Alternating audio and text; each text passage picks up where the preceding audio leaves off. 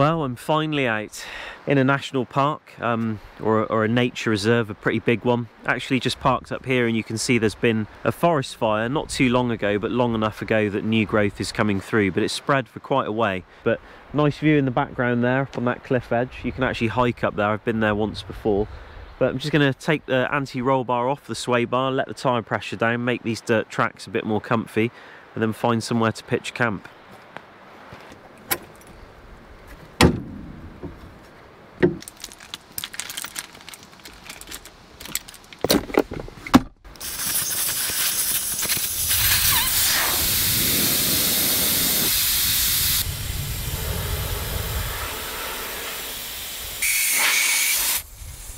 Once upon a time I used to have a tyre pressure gauge, and then I left it on top of the tyre and drove away in the snow, crushed it, and then when I came back it was gone anyway. So now I just kind of listen to the air, and you get this like whistle sound on every tyre, and then after that I just put the cap back on, and that's generally around about sort of 15 psi for me. It seems to be pretty accurate. In the winter on the snow I do go as low as 4 on the bead locks, 4 psi, but you know, you kind of need the flotation when it's real deep. Anyway, let's get going.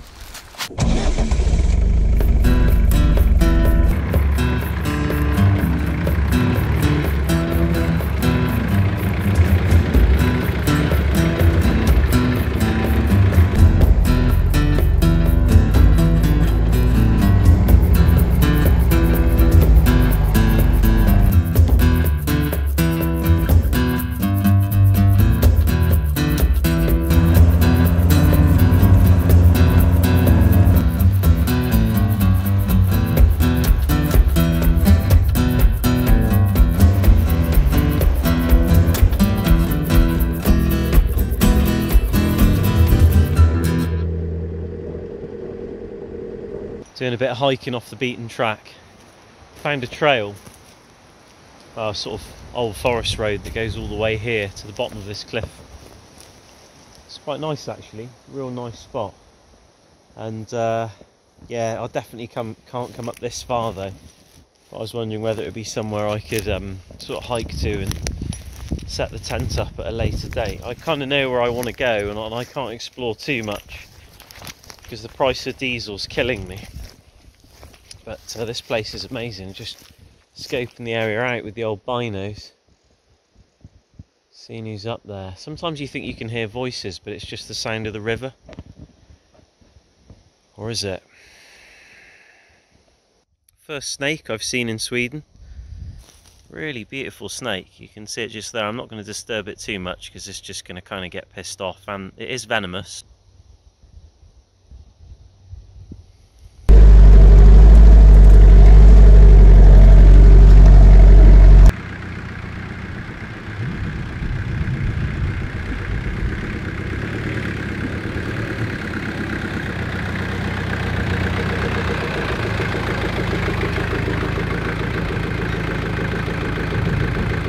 Beautiful location, kind of shielded behind the Jeep because I can't quite show you it in its entirety, but I have taken a pano so you can have a look at the lay of the land. The wind's howling, so that's kind of why I'm cowered behind the Jeep, or else the microphone gets a bit distorted. But I keep hearing noises though. I swear to God I keep hearing voices, like screams, and like, you know, it was like a woman's voice, like, you know, sort of noises. And it's probably just Bigfoot. He's just trying to lure me into the forest. He's just mucking around. He's always doing that. What's that? New suspension.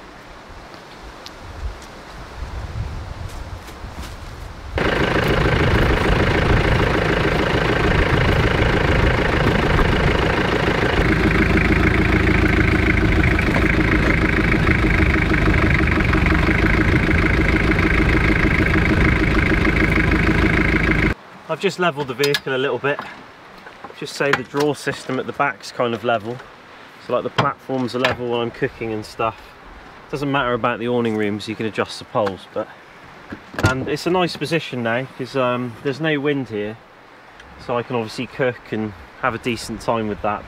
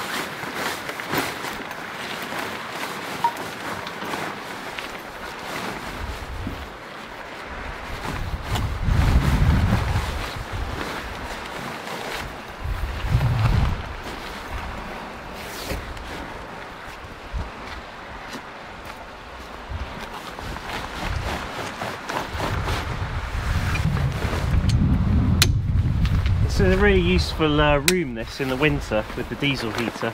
I've only ever done one video where I've shown that, although I've used it a few times, and I've always been pretty happy with it. It's been a good room. It's not really thick, but it's thick enough to hold the heat.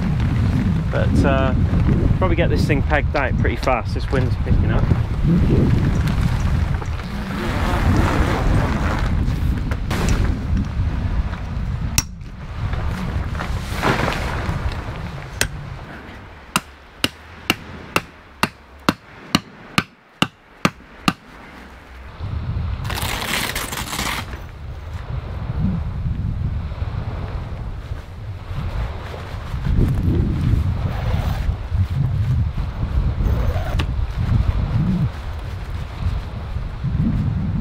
So here we are, home sweet home. This is going to be my bedroom for the next few nights, and it is pretty comfortable actually. It's nice. It's nice you can stand up in it. You have a great view out the windows too, and then you can batten down the hatches in the evening if you want to.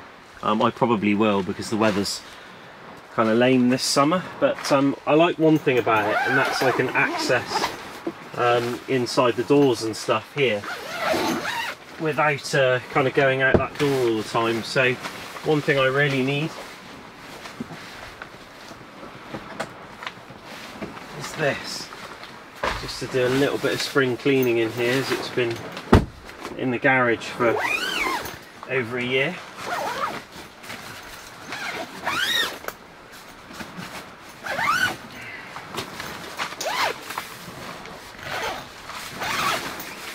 And another thing is the bedding, which is right here. So it works out kind of well for not having to go outside all the time. And if you need to retreat into the vehicle because Jimmy Savile, or I mean a bear comes, then you know, you'll be all right, maybe. This is my sleep gear, and I've got some duplication on board. So this is the sleep gear you would have seen me use in the old rooftop tent, but now I just use it when I'm at camp and I'm sleeping in the awning room, or Meg uses it, for example. Although she refuses to sleep in the awning room, she likes the Coleman Cobuck because it's a blackout tent, and I get that because it is really tough for MAXX to sleep out here when it's daylight all the time. He just doesn't understand, and he'll wake up at like 2-3 in the morning and he won't go back to sleep. So you know, until he's older and he gets that, it's just easier for them to be in the Coleman Cobuck on this sort of gear here, and then I usually sleep in my backpacking gear, which I've got in the back of the car, in that sort of synthetic LK35 replica that I've got in the back there. So I've got sort of duplicates on board, stuff for hiking if I leave the vehicle and I go off, which is unlikely over these next few days because I want to be here. But I've got this stuff here so I can be in comfort if I want to be. That's what I tell myself. Basically, I've gone soft. I've spent too many years kind of sleeping on the ground and eating dog shit and bugs, and you know, now I want a double bed when I'm out camping, and I want a vehicle and I want a kitchen and stuff. It is the truth, you know. I'm almost 40 years old. This is a super comfy double mat. It's great in the winter too, because it does crazy cold temps. It's got foam in it, and obviously air pockets and things, and it's self-inflating. So I'm just going to leave this here. You don't even actually really need to inflate it. Just leave it here and let it do its thing, and it should be good to go. And by the time I get to bed, it should have inflated itself enough to be a decent layer. But yeah, I think I'll sleep there tonight. Just keep that locked up till later, or else all the dirt's going to get in. But that should be a pretty comfy bed. Oh man, I could go to sleep already. I'm tired. It's probably because I'm hungry. Been driving all day, exploring, done a bit of hiking, not too far, but went in that little valley, tried to look for more snakes and stuff, but man, it was boggy as hell. There were mozzies everywhere, but definitely a cool place to go back and camp in the winter or in the autumn. Be a beautiful location, not too close to the cliff. Someone will probably take a dump off the edge and take me out.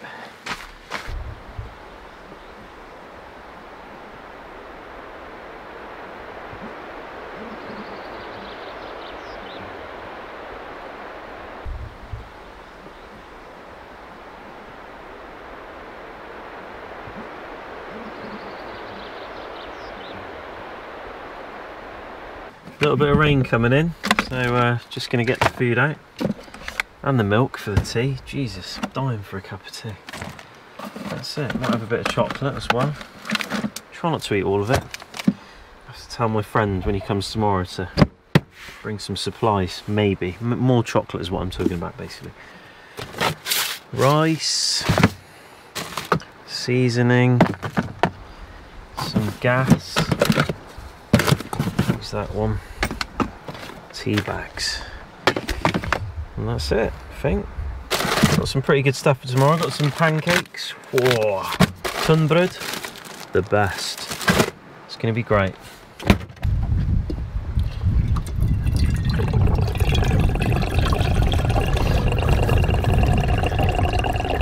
Bit of rain. Didn't expect that.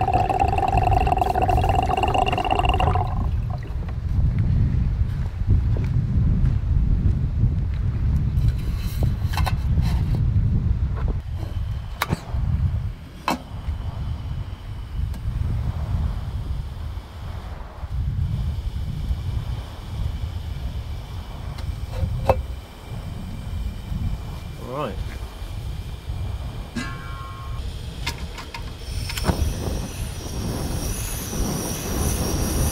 Let that warm up.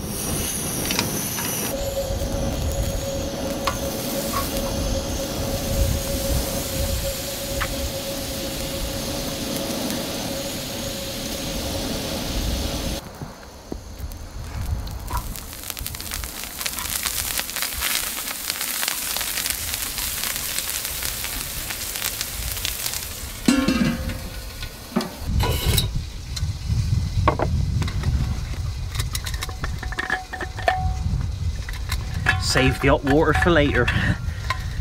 Oh, you're the clever one. We're gonna have a Yorkshire tea. They're in short supply, but oh, the potency. You don't understand, but some of you do. Some of you do.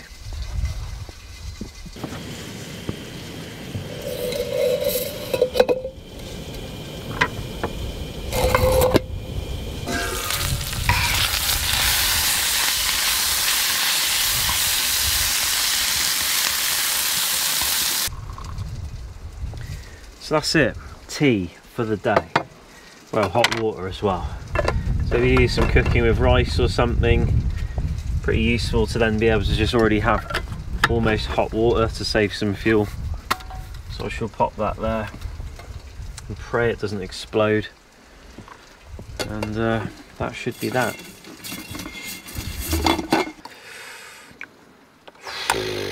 Decent. It's like a spray tan compared to Lipton's. Mopped up some of the grease. This water is already very hot as well. Obviously, if it was very cold water, this would be pretty dodgy. I'm just going to tank this up with water to cook the rice. And that asparagus can just stay there. We'll start with that. Meg was here, she'd be really unhappy. She'd be like, oh, you got to put these around the edge like that. And oh no, they're facing the wrong way. Oh gosh, yeah, she's going livid. It's got to be Instagram worthy. Not that I'm joking, she's not like that, but she is really. But yeah, there we go. Look at that. It's beautiful, isn't it? Look at that. That looks like it's like your eyes, Meg. Beautiful.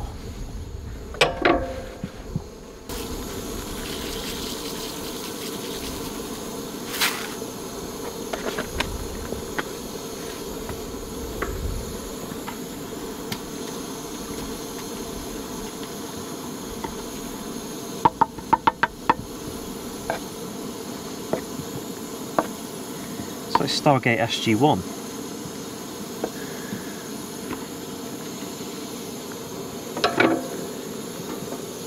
Put that on.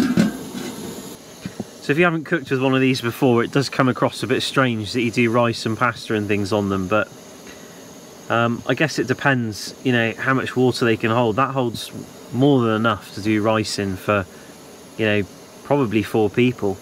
if you did the rice first and there wasn't anything around the edge. So, you know, it's pretty cool because at the end of it you just boil off some water, wipe it down, let it cool, put it all away, or just chuck it in the awning.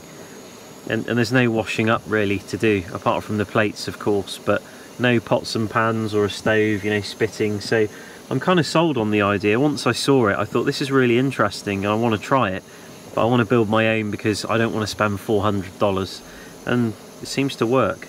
And I like that the stove underneath is my backpacking stove, so I take that off, I chuck it in the LK, go for a hike, and you know, it's all the same transferable kit, if you get what I mean.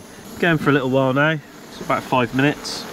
Probably need to top up a bit of water on that. It looks done though. I haven't actually changed the water once on it. I mean, top the water up, not changed it.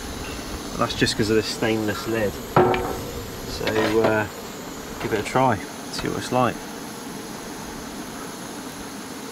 Yeah, I mean, that is almost there. Probably don't even need to top that water up. Just put that back on, let it cook.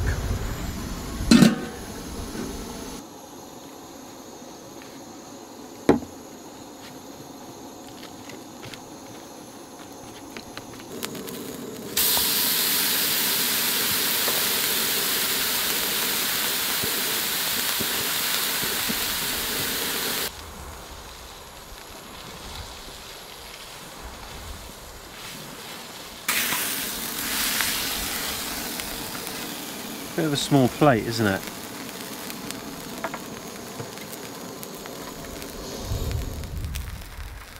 See if the meat's tough or not. Not at all. Really good. I like it medium. Meg likes it medium rare. So I guess that hot plate's big enough to shift something out of the way if you want different, I don't even know what you call it, cooking things.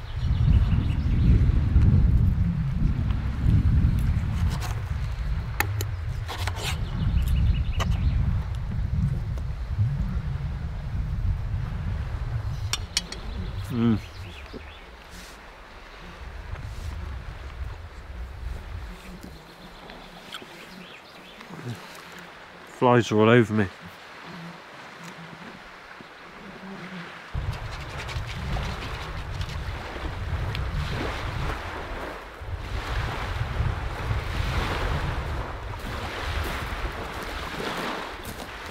Pretty easy to clean up this hot plate. I definitely recommend this lid though. Honestly, it transforms the cooking of this, makes it so much better. I mean, it's quite a big thing, but you know, when you compare it to a stove, and it's kind of the same size packed away, and then that's it, it's basically clean. So you just boil off all the crap, it all comes off, and then you tip it away.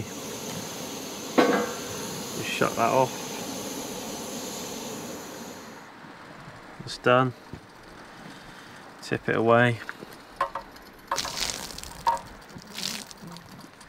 Can dry it off now, and it's done and dusted.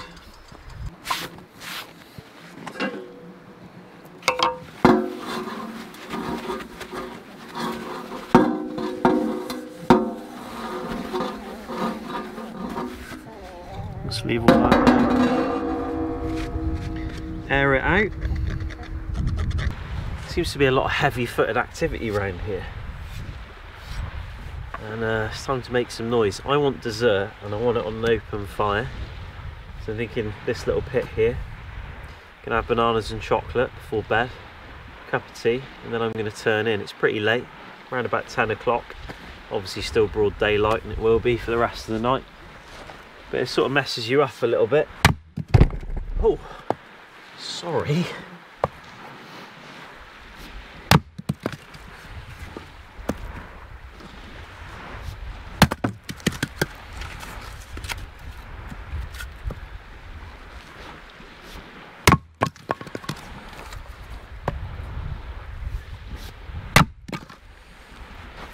There we are.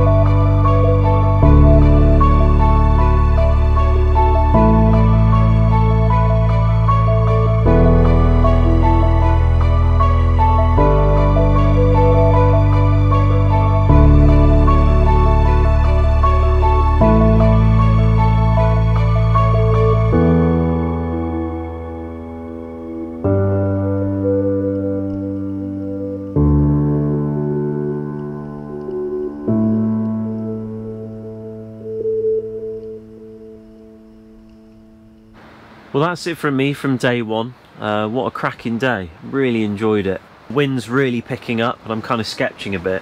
I think it's going to be okay, but obviously nothing's okay depending on how strong the wind is. And that was just Velcro on the actual window, kind of ripping away and separating a bit, and that's just because I've got it pinned down pretty tight. But yeah, we'll see what the weather's doing. I mean, hopefully it's going to be an okay night. I've got some earplugs, so that'll be alright. But yeah, I should have thought more about the setup and maybe put the vehicle like that, but I wanted the cooking area to not be super windy, you know. I wanted to be a bit more comfortable at the back of the vehicle. But yeah, I'll see you in the morning. Hopefully this awning room will still be here.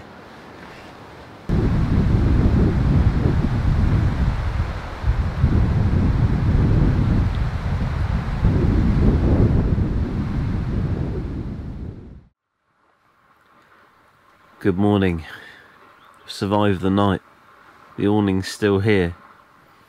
Honestly, the wind picked up something ferocious last night. And it wasn't really the awning I started to then worry about. It was the trees in front of the Jeep. You know, that became a little bit of a concern, just basically because you know, it's the edge of the forest, and it's always the big trees on the edge of the forest on the soft embankments that are the first to go. But I'm pretty sure there's some mosquitoes in here, like 1 or 2. But I didn't take any damage, I don't think. I mean, I slept with this over my head because of the constant daylight, and I slept really soundly once I got to bed. Like after about sort of 1 o'clock in the morning or something, after the wind kind of started to die down. Yeah, I was out cold the whole night, and it was a really comfortable, warm night. I think I just woke up briefly and put this on in the morning. Because, you know, the temperatures, you know, where your body temperature drops, basically. You know, a little bit at a certain point in the night. So, yeah, gonna wake up now. Gonna make some tea, obviously. Man, there's more than 1 mosquito in here. There's actually a fair few.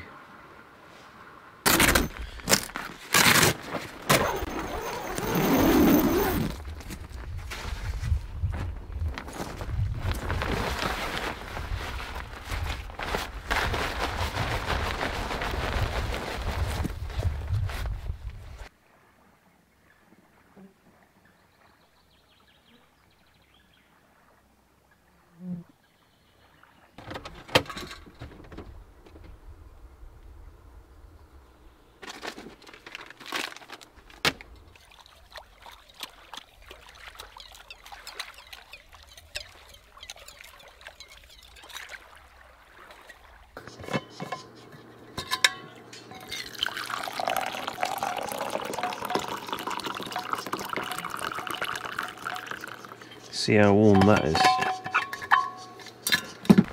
I think I'm going to go with an open fire this morning, do some pancakes with banana and Nutella. That's the way I'm going to roll. I would love to get this on the open fire, save some gas really, and get rid of these flies. Should be able to just stand this in here. Yeah, like that. That is beautiful. It's off the ground as well, I love it. So cut some logs up. This is a fantastic place to camp, and you know, I'm really enjoying it here. This warm weather's a nice pickup for today, but oh my god, the flies. It's not the mosquitoes now. As I said, it's too warm, they dehydrate, but it's the knot. These tiny little sort of biting flies, you see them all over me around my face. They don't care about the mosquito repellent. You know, they're interested in just like having a piece, basically.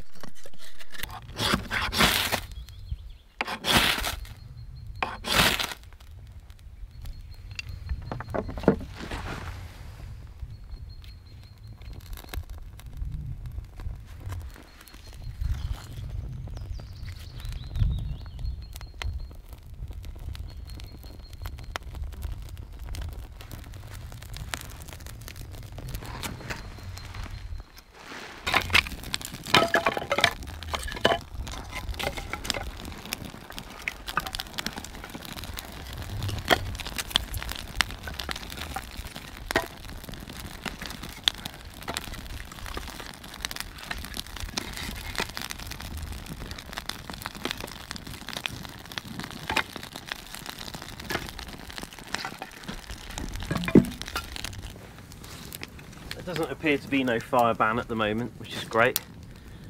So I can have a nice open fire, save some fuel. It's nice to cook on that hot plate with the open fire. It's really, really nice. But it's been a real peaceful experience so far being out here. I can't wait to get out hiking today. I've just been using the binoculars, getting the lay of the land, and you just see so much. You see so much more when you're walking as well. Like the thing about driving around the car, you've got the sound of the engine, you're moving pretty quick. And you know, it's nice for getting places fast and for having a comfortable camp, having like a base camp. You know, if you're going to spend, like I am, a few days here, you know, you've got some comfort, but then you can go off out and, you know, do some exploring and stuff. I'm going to head up to the top of this this cliff here. I've seen like a trail cut through, probably just like a game trail or something, but you know, we're gonna check it out, see what's up there. Whilst I'm waiting for the fire to burn down, just gonna have a little gander under the old vehicle, look for you know, to see some of the work I've done, whether it's become undone or not. Yeah, that track bar's really, really solid now. Now I replaced the Heim on the track bar, my death wobble really vanished, and it's been running great, and also fixed the leak on the differential.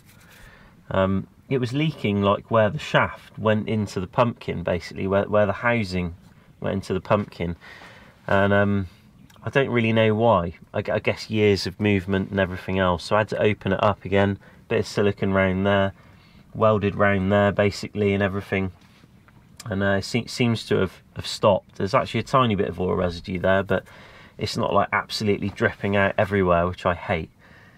One thing I have replaced is the front drive shaft. This one's 30 inches compressed. It's a very long shaft, and I think it's from a 1989 4 litre.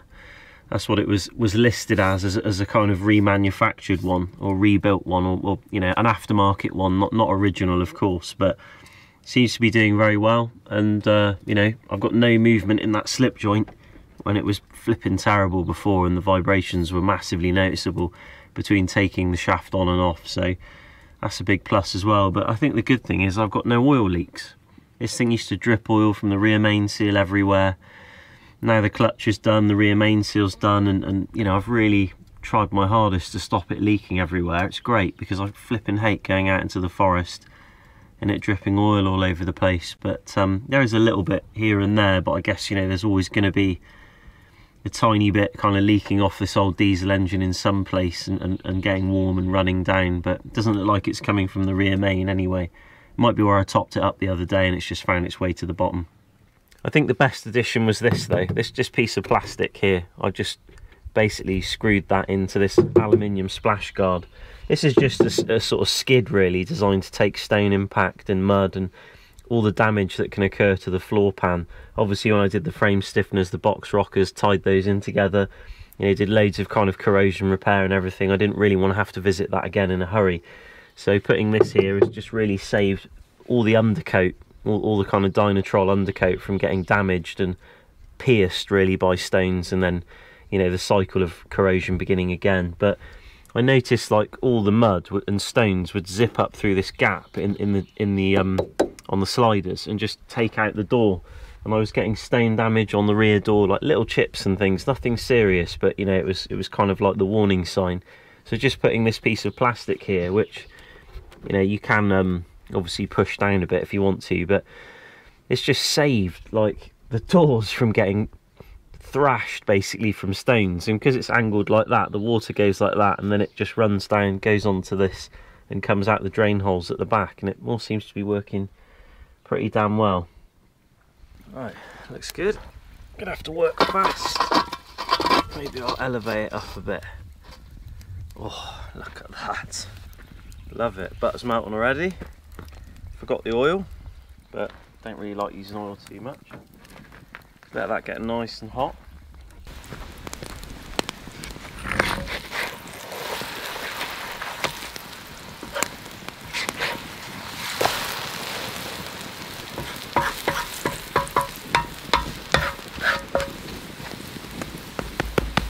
American style, nice and chunky. Bit on my plate as well. try another. Maybe go a bit bigger this time.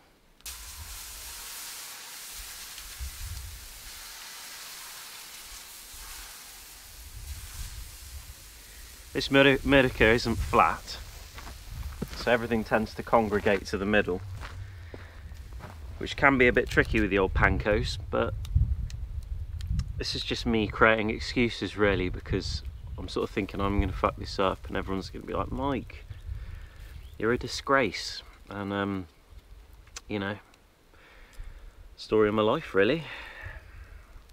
Water's looking super calm though, right? Perfect for fly fishing, but by the time I get done with this and I start doing that, imagine if gale force, it's like a level 5 cyclone's going to come in like last night. I was really worried about these trees. I mean, they've not really got much foliage on them to be able to act as a sail so much, but you look at the root structures and it's a different story really.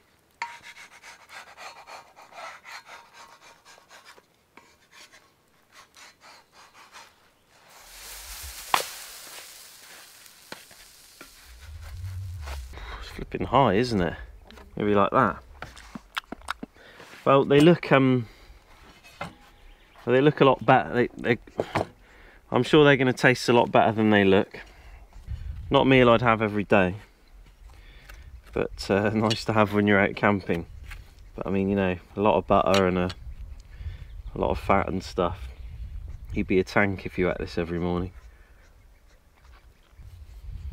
Let's try it. See if they're any good.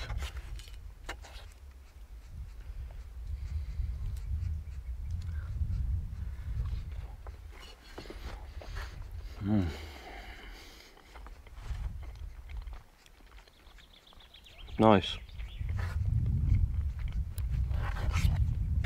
It's actually a waffle mix, not a pancake mix, but it does the job.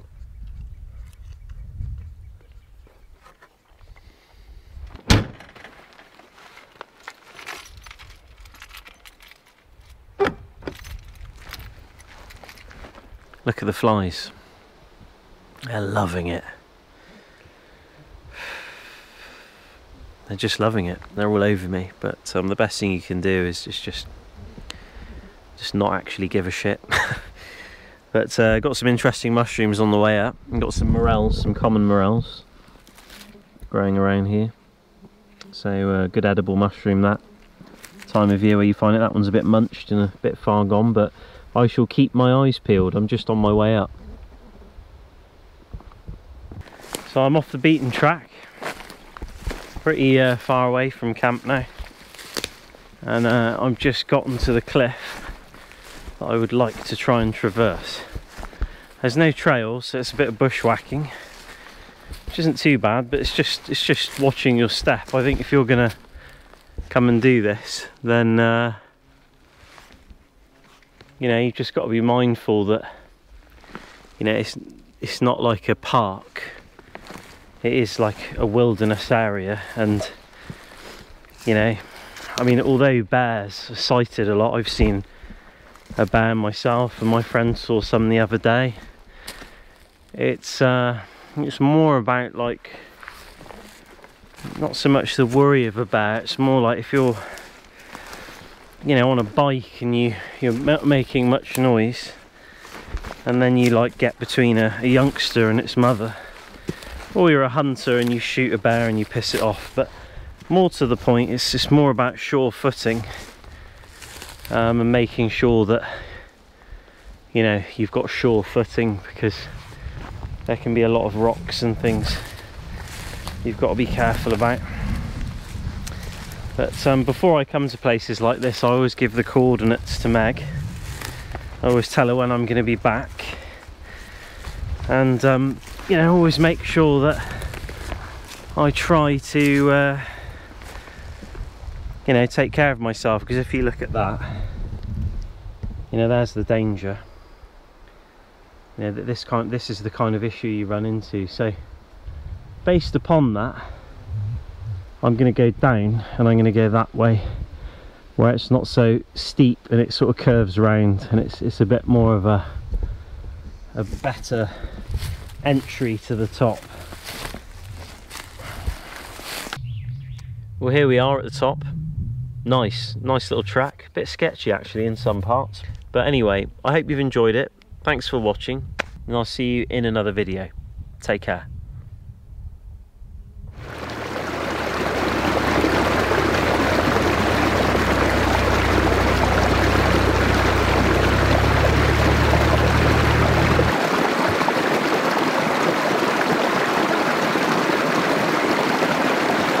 Well, I've been on the asphalt for about half an hour, and as per usual, asphalt turns to gravel roads, and in this case gravel roads have turned into terrain tracks. And I'm right at the beginning of a 35-kilometre track that's going to take me to hopefully a pretty nice camp location by a lake. But as you can see around me, there's been a huge amount of rain over the last couple of weeks. A lot of rivers are swollen and a lot of these streams are kind of filling up, so I'm hoping this track doesn't get too swampy up ahead, because I can see on the map that it goes into quite a little bit of a swampy area, and I hope I don't get stuck. But I got the winch and all the other gear with me, so hopefully I should be okay. But I'm going to be out for a couple of days. I thought I'd take you along with me, and first things first, sway bar off and tyre pressure down.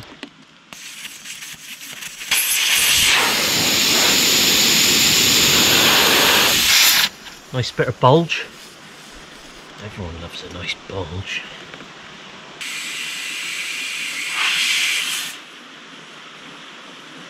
Always a ton of rubbish everywhere you go.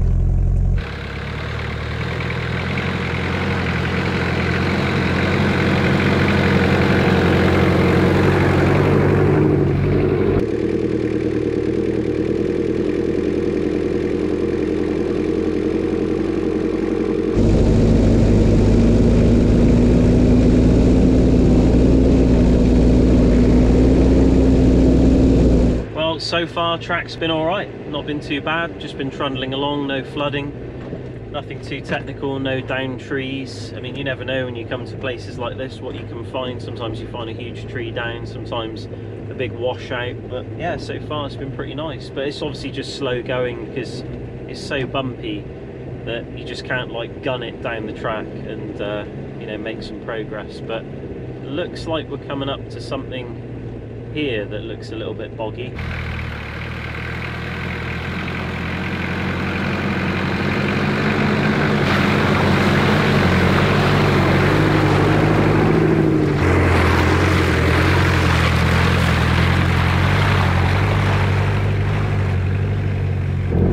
That wasn't really anything to write home about. I started to think we were descending into the bogs of the eternal abyss, but yeah, it was nothing really, just a little wet patch. I think we're going uphill basically, and everything's kind of running down now, so I expect it'll dry out quite a bit. But here we go. This looks a little bit wetter. Okay, it's really flooded. Just going to dip my toe in.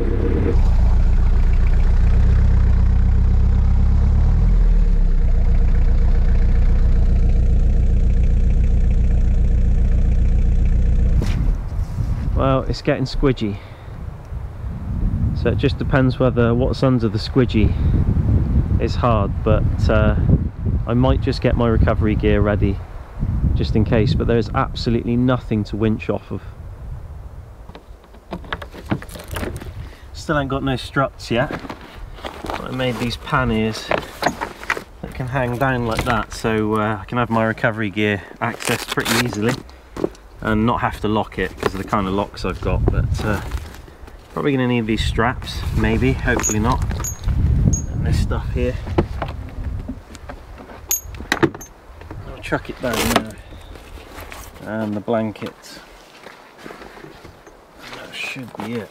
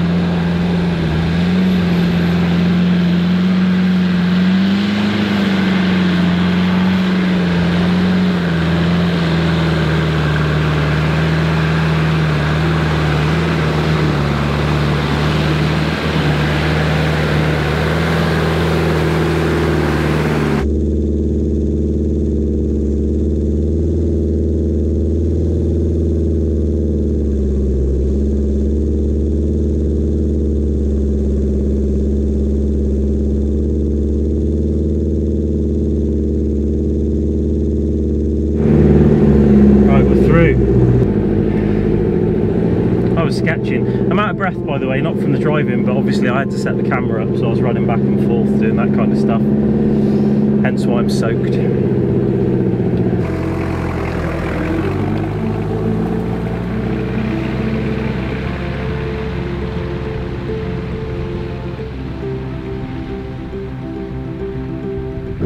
Well, that looks like most of that all done, and now it's back to gravel roads, which is cool. So we're going to make some distance on the gravel roads, and I think about another 20 kilometers and we'll be there.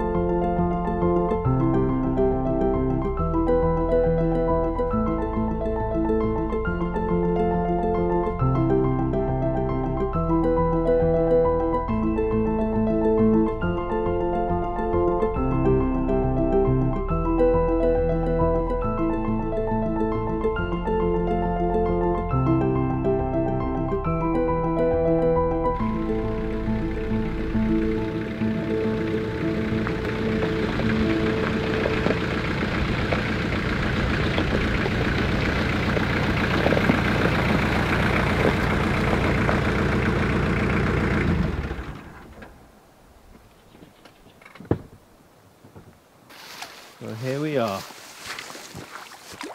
Beautiful place.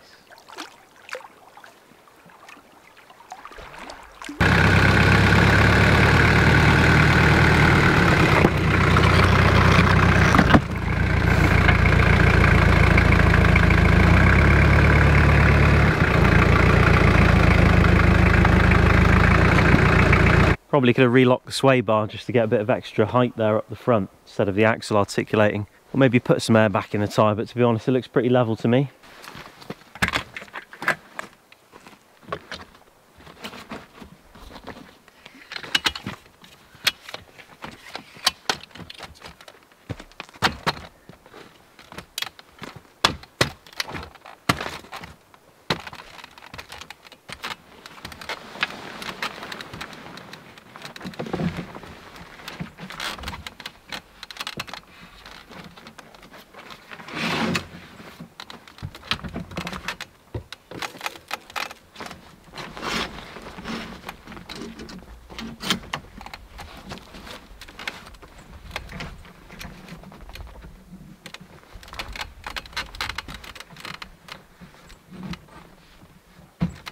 Well, just going to pull the plug on the old mattress so the X-Bed Mega Mat inflates.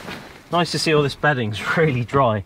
It's been stored in here for quite a long time, actually weeks. Not that it's been outside, it's been in a garage, but I've still been out driving in the rain, you know, washed the vehicle, all that sort of stuff. So, you know, the tent clearly keeps the water out, which is important. So I'm going to open up some vents anyway. So let some air circulate through.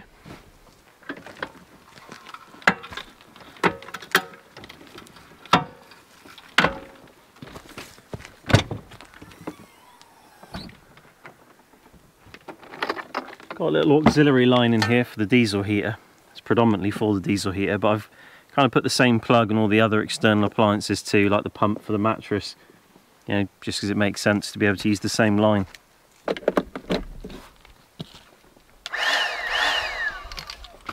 I'm just blowing up a mattress, not anything else, alright? Not tonight anyway.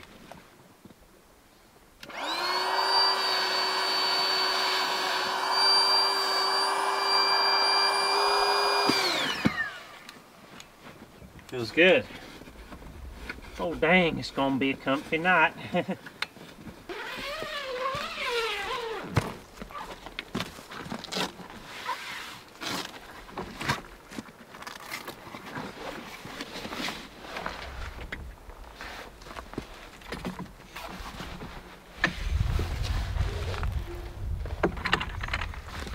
The ARB Awning.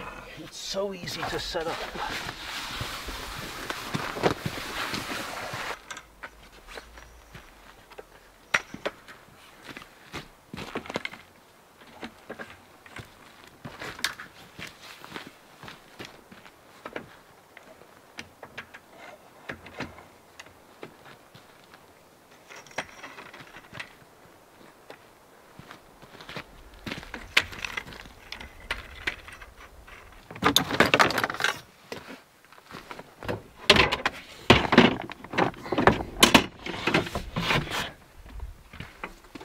I was going to have the awning room set up tonight, but I think I'm just going to be outside, a little bit nicer. Can't really be bothered to set it up.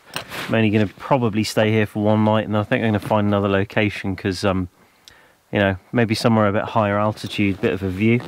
But I've got these bags from Grab My Gear from Jim in Australia. They're really nice actually, and this is what me and Meg keep our clothes in. Spare pair of trousers obviously, because I had a feeling it was going to be wet. But I was carrying a little bag inside to put the dirty stuff in, and I just rotate it as I go, and then when this fills up it's time to wash it.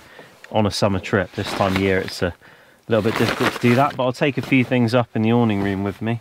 The hat I'm keeping down here, some bed socks, and some clothes for tomorrow morning, like a shirt, some sexy underwear. Look at that, no skiddies on that one. Must have been a good day. And yeah, a pair of socks. Usually keep that up there, and I put it in the sleeping bag when I'm sleeping, so I sleep with my clothes. Not in a sexy way, but it just means that they don't kind of get condensation on them from my body basically, because they're in the bag with me. I'm going to be testing out my diesel heater tonight. As you saw in the build episode, you may not have seen it, but I did a build episode on this, and now it's taking fuel from the main tank of the Jeep, being it's a diesel vehicle. So this is the way I'm going to have it tonight. It's probably going to be about 0 degrees tonight, so it's not really cold. I don't need the diesel heater. My gear's well capable of dealing with 0 degrees, but I'm just keen to try it out before the winter kicks in. I just want to see what it's like up there. I'm going to run it real low. It's going to use absolutely bugger all fuel. But I'm going to have this as the intake, and it's going to go around there, so it's well away from the exhaust. And this is going to go up into the rooftop tent there, and I've obviously got the exhaust here, like an extension line. So the idea is I can basically move the exhaust kind of anywhere I want really. You know, something like that. Have that on the end of there. And have it facing down, but it does, you know, it doesn't smell great, so I'll fire it up later when it actually gets cold.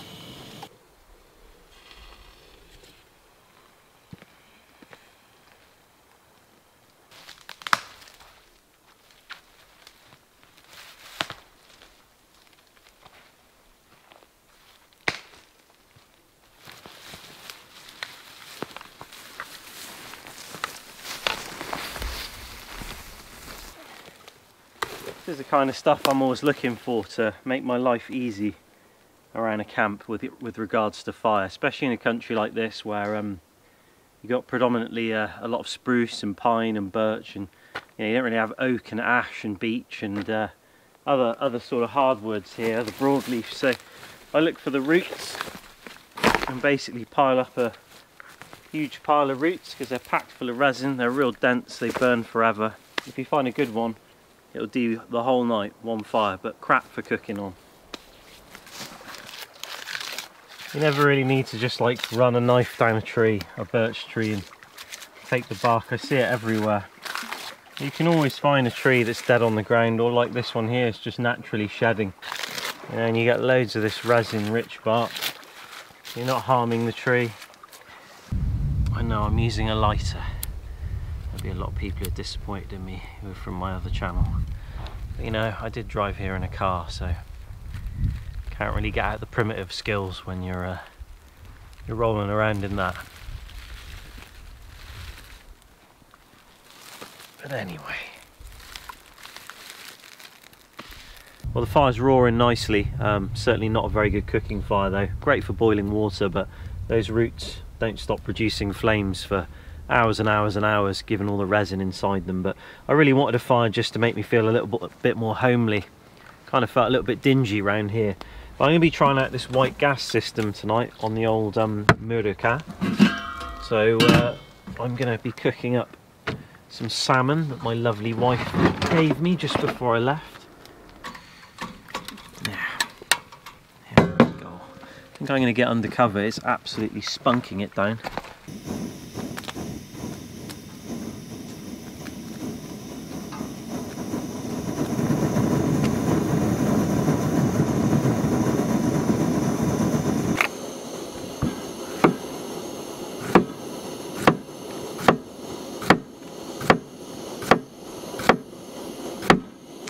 you know, it's what most chefs wish they could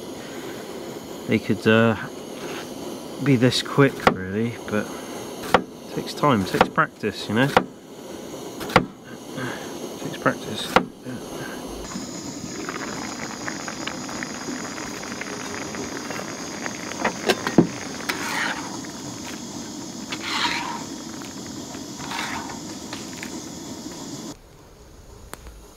Old Father Weather's coming in. I think we're in for a rainy, windy night. Yeah. Cooking on these things gets, you know, you've got to get used to it, but it's pretty simple really. I'm just moving the rice out now. It's basically cooked, and then I'm just going to burn off a lot of this water. We'll cook off a lot of the water, and then a bit of oil, courgettes, do them, move them out, then the fish, and then lid on, let it all warm up, let it all kind of like the juices and stuff like get going in it, and then it's ready to go. It's a bit of a longer process, but it's one plate, you know, it doesn't really need cleaning or anything. It's just really easy, to be honest, for me.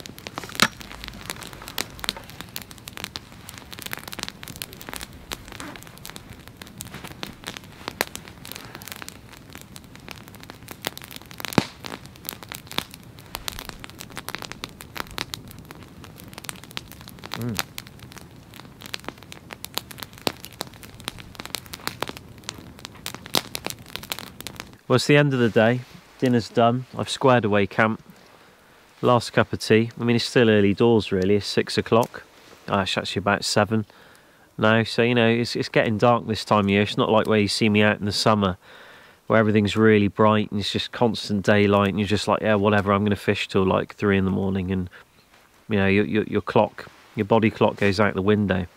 But I thought while I was sitting here and just drinking this tea, I'd just touch on a question I get asked quite a bit on the other channel and on this one, normally through private messages on various platforms and stuff.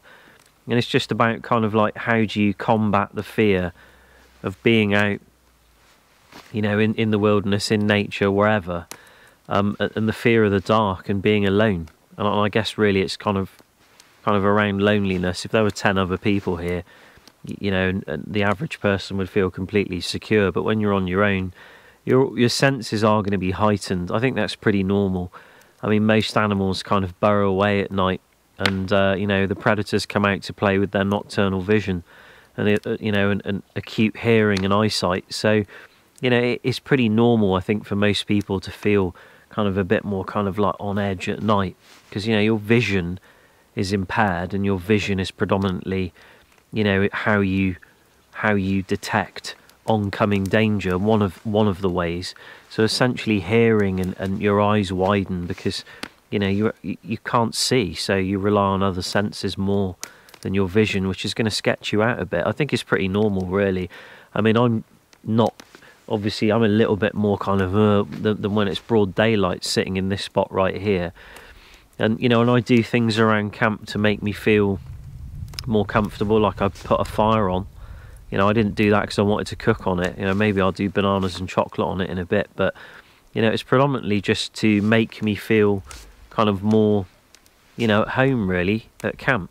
You know, just to make me feel more at home. But you know, in terms of answering that question, how do you kind of combat the fear of being alone? I think it completely depends on what country you live in. You know, are you surrounded by people? Are there a lot of people around? Are you in a woodland and there's like a housing estate nearby, or are you in the middle of Australia, you know, on some outback trip and there's nothing around. Are you in Africa? You're in northern Ontario? Are you where I am now in the north of Sweden?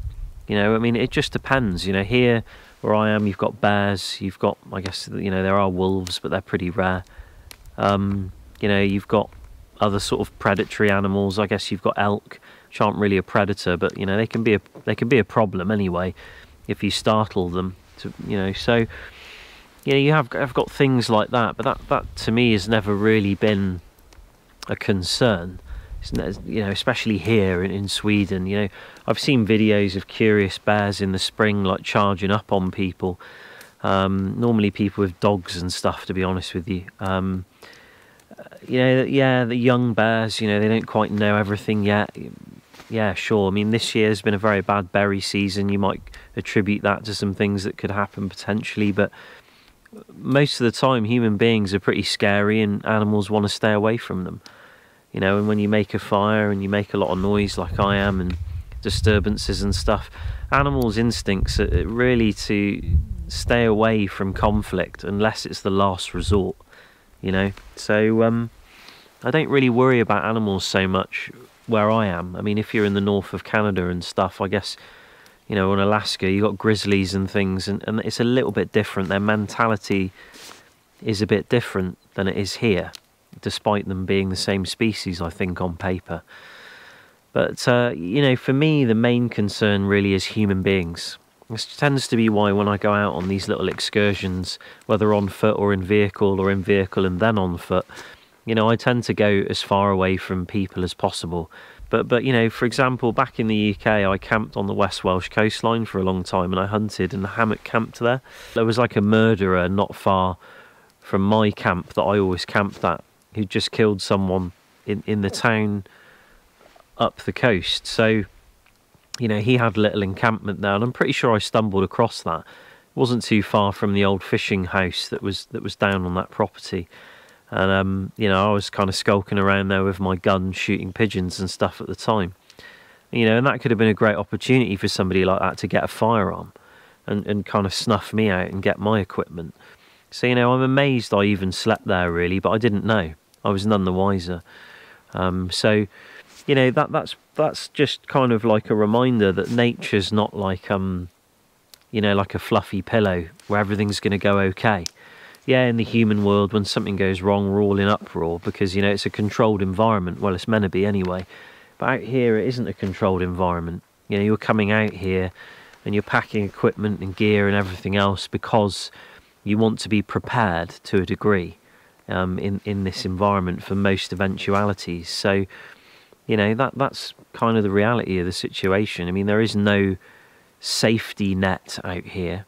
You're the safety net, and your intuition of where you camp and everything else, and your research and your recon into the environment, looking at maps of their houses nearby. You know, have hunters been here? Am I going to disturb hunters? Am I going to go walking through the bush, you know, with an elk suit on when there are hunters out hunting elk? Of course you're not. You know, you can put yourself in dangerous situations, I guess. But for me, I think primary is human beings are the most unpredictable of that equation, really. You know, me seeing some bear shit over there that might not be that old doesn't really worry me that much. But, you know, if there was like music going on over there and a load of young kids setting fire to stuff, yeah, of course I'm going to be a bit sketched out and I'm going to move camp. So it's kind of as simple as that, really. But, you know, there are things you can do, obviously, to make yourself feel more comfortable. Just be prepared, do your research, have good equipment, you know, keep your wits about you, you know, just and get out there and do it, because if you don't, you'll regret it and life will fly by and you'll be like, oh, I never did that and I wanted to. And fear is a good motivator for people. You know, fear is a good reminder that you know, that not only you're alive, but you can overcome it, and it will only ever empower you when you overcome fear and you get out of those situations. So the world, it could be a lot worse. You know, solo camping is, yeah, it's very relaxing for me anyway. But yeah, there we go. That's just my 2 cents on it.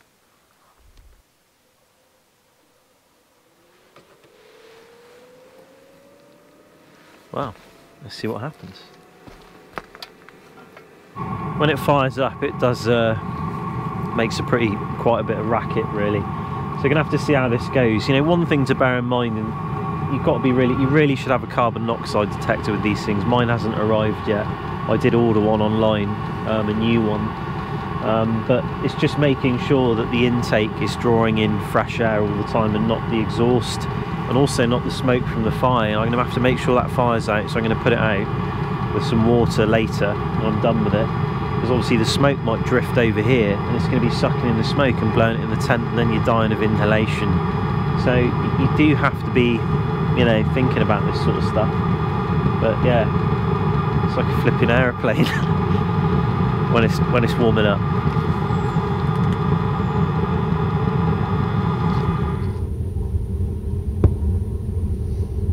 Well, I'm up in the roof tent, all tucked up in bed, and yeah, gonna hit the sack early.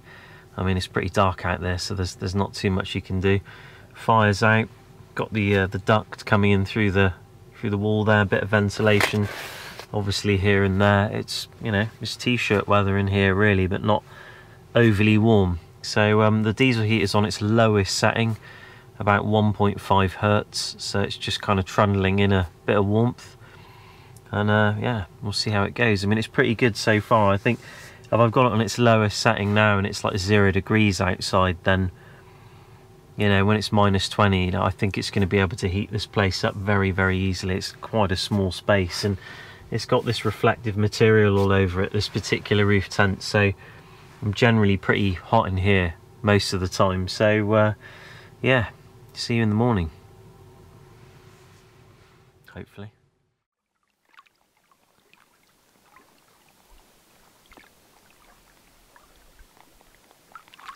Well, it's the morning, and it was a pretty sound night, although my sinuses still haven't cleared up. You know, I've got to have this for weeks now, so when I wake up in the morning, I'm like, can't think properly, can't see properly. But you can kind of see that things are drier than a popcorn fart in here, which was once a famous quote quoted to me by someone. Really dry, the bed's dry, under the bed's dry.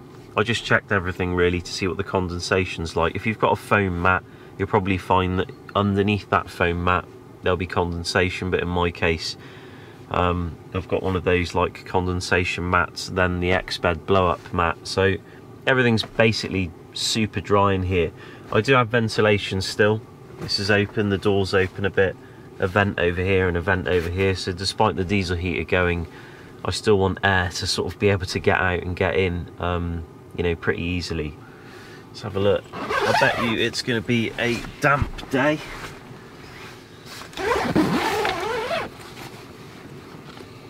Yeah.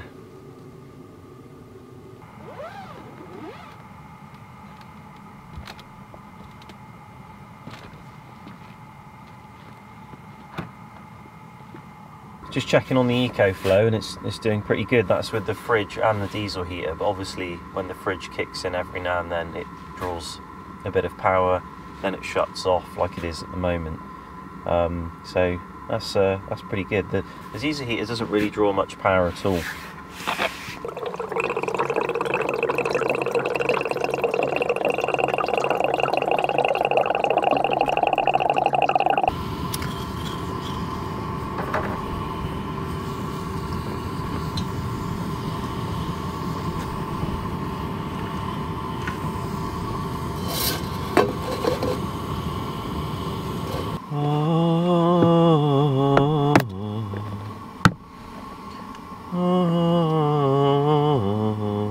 What the hell are you doing in there?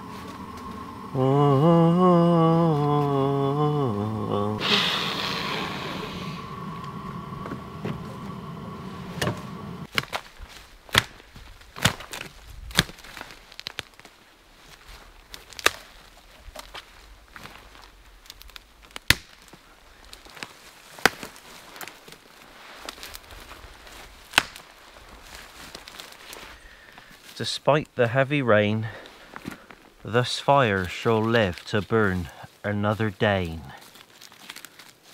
So what that meant, that was really old English for the fire is probably still alive under there despite the rain, and that I must make a blanket to warmeth him back to life. Let us have a gander. Ah yes. Despite it.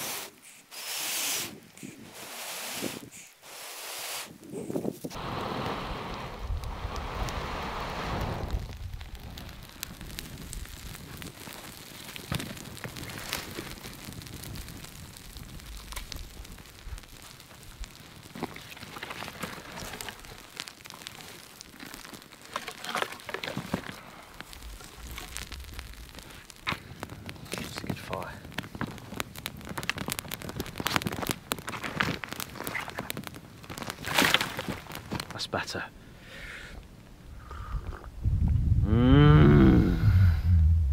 You may ask why such a big fire. Well, they start big and then they go very small.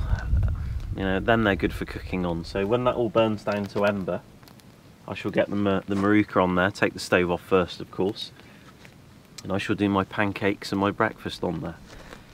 Bit of a rush last night, not much daylight, a lot of filming. That track was much longer than I thought it would be, it took a bit of time. So yeah, take it easy today.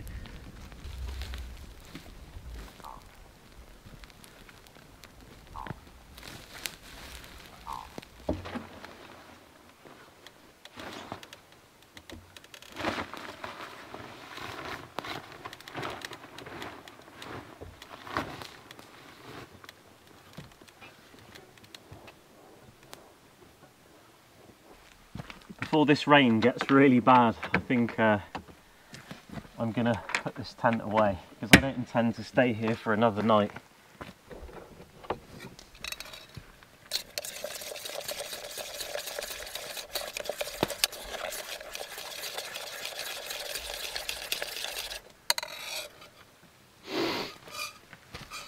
I fabbed this up a little while ago on this plate because the idea always was that I wanted to be able to cook on an open fire, but now it's flipping stuck, isn't it? As soon as it's on camera it all goes wrong. Why can't that come out? Oh, there we go, yeah. So this is just a windshield thing, and then the stove just comes out like that, and you can sort of pack it away and go camping if you want with it. But yeah, the idea is now I can cook on an open fire. Leave that there for a while, it's going to get flipping hot.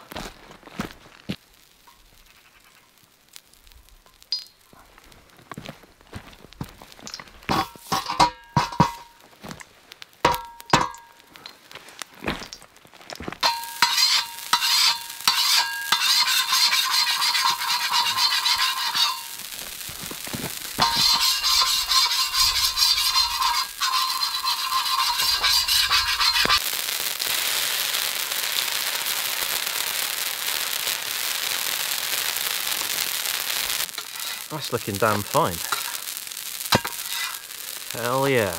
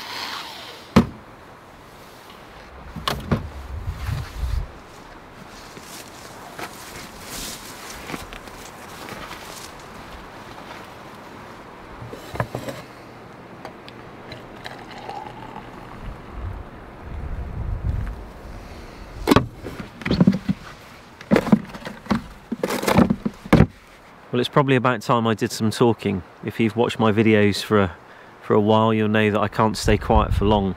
But when I come out and camp on my own, I don't obviously talk to anyone, and you know, I just enjoy the sights and sounds of nature. But I thought I'd say hello and welcome you back to the channel, or welcome you if you're new to the channel. This is a location I've wanted to come to for quite some time. It's pretty high up, and as you can hear, it's pretty windy. And I think it's going to be quite a windy night, but I've got the setup positioned so that the shell takes the brunt of the wind, and hopefully it should be a pretty quiet night. But I'm going to dip my rod in the water now, see what comes out. No, not that rod.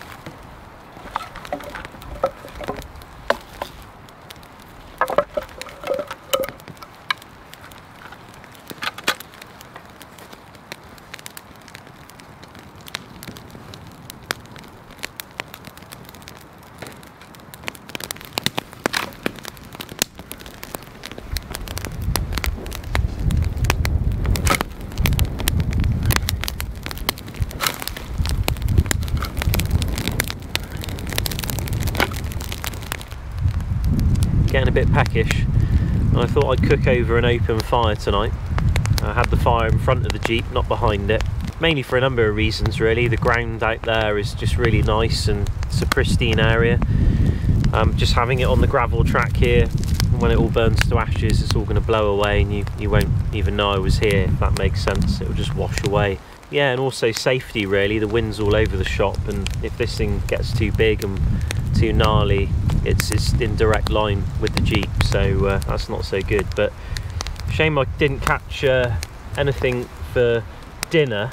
Yeah, I was expecting at least some perch or pike to come out, but yeah, maybe I'm just shit and I didn't catch anything, so you know, that's a shame. But I got a steak, I got some nice vegetables, a bit of potato. Gonna get the hot plate on here, the skottel or the murka they call it here in Sweden. Cook some stuff up, have a bit of food, get ready for a cold night.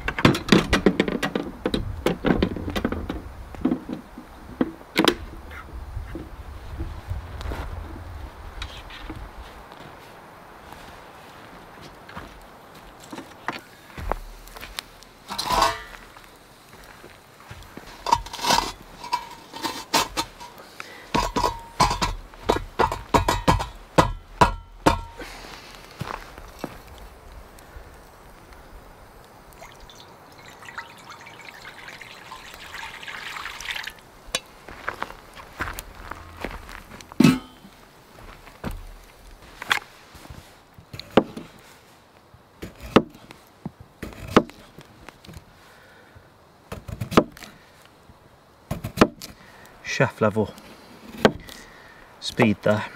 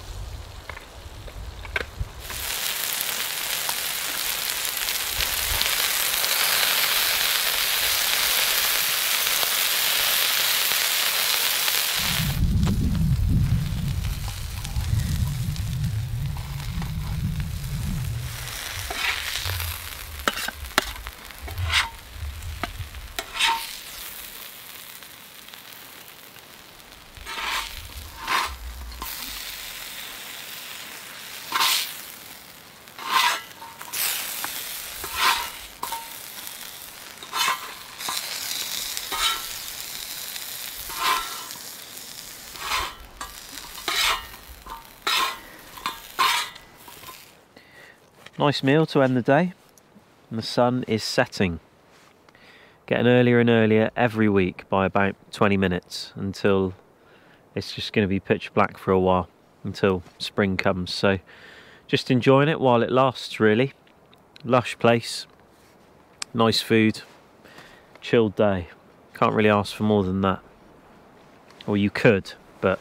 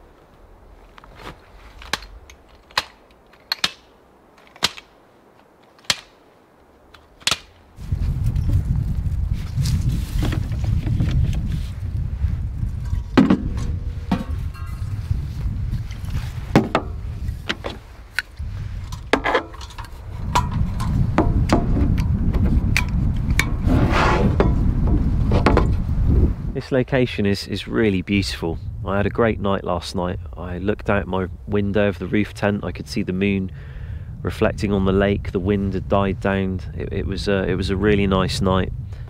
No northern lights, sadly. Me and a friend of mine actually were out, I think it were about 4 weeks ago, and we had a hell of a display. It was a really nice night. It was a great camp.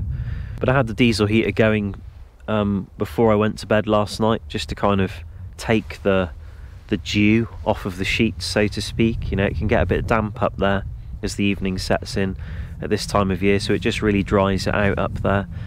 And then while you're reading, it's nice and warm.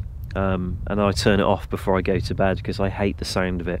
It's much nicer to hear the sound of the wind cutting through the trees and the leaves and the grass blowing than it is a drone of a diesel heater. But it is going to be useful when it's like -20, -15. I think it's going to have to be on the whole night, which is a big plus really for the fire alarm and the carbon monoxide detector. So you know, you really need stuff like that when you're running those kind of things. They're pretty reliable, but you never know. It's mainly the exhaust that can cause problems. But before I came out on this little excursion, I had a degree of apprehension. I delayed my departure. I made excuses, I made another cup of tea, and then made something to eat. And I was delaying and delaying. And I do that with every trip I go on, whether it's a day, which I wouldn't really call a trip, I'd just call that an outing, but whether it's 2 weeks or a week, I always find myself delaying my departure. And I guess it's because that comfortable part of my brain is trying to get me to stay in my comfort zone and not go out into the big wide world. And I saw a quote before I came out, and it said, the big wide world, this is roughly what it said anyway, the big wide world is a scary place, and you might lose your body out here, but if you stay at home, you'll lose your soul. And when I read that, I instantly just poured my tea down the sink and I walked out the door and drove away. Because it's so true. You know, it is so true. Anyway, I've spat out enough nonsense. It's time to make some breakfast. And yes, I'm having pancakes again. Leave me alone in the comment section. You say what you want. I like pancakes, alright, when I'm out camping. I don't care what they look like.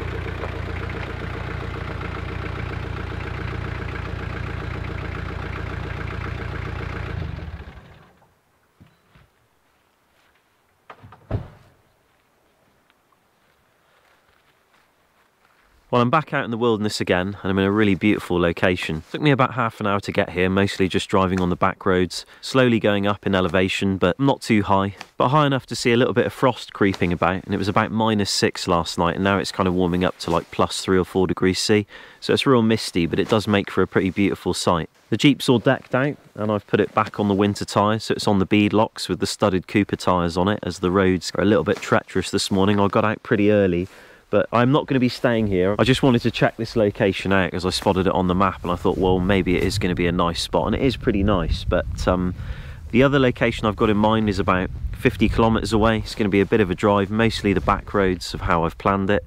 Anyway, I should stop talking. Let's get going.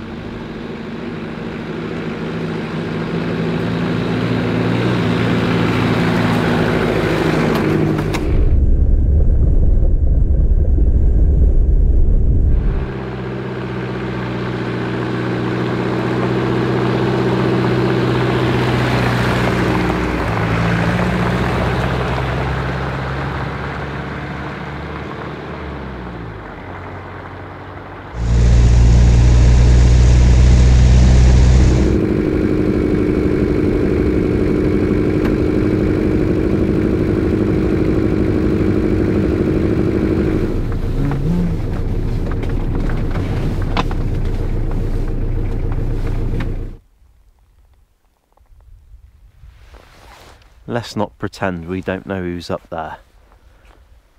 It's a real treacherous time of year this, because you have this layer of ice on top and the ground feels really hard when you walk on it, and then you drive in and it breaks, and all the mush and the runoff underneath that hasn't frozen yet just kind of starts to get churned up. But I only just came down here really to have a cup of tea and take a leak, basically, and have a little break. But yeah, we'll see how it goes.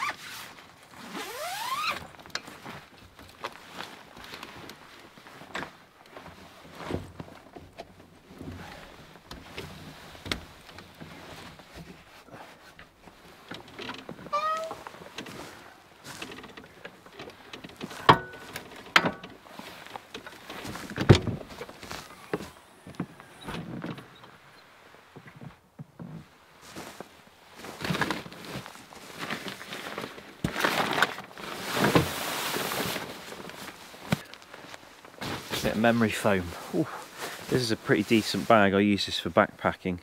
It's a Thermarest down bag. It's going to be pretty cold tonight, but this one can go down to about -18. So that is extremely cold compared to what it's going to be tonight. I think it's about -7 tonight. So, but you know, good to be prepared anyway. I can't imagine I'll sleep with the diesel heater running. The noise is, been out with it a few times now with it running, and the noise is horrible, but I like using it in the evening when I'm reading, and in the morning when I've just woken up and I just want to chill in the tent for a bit, you know, and have it a bit warm. The sun's on its way down and it's starting to cool off. Before it cools off too much and I start losing a bit too much body heat, I'm gonna get my old jacket on and then put that over the top of it. And I'm tempted to have a little fire tonight, but yeah, we'll see how that goes.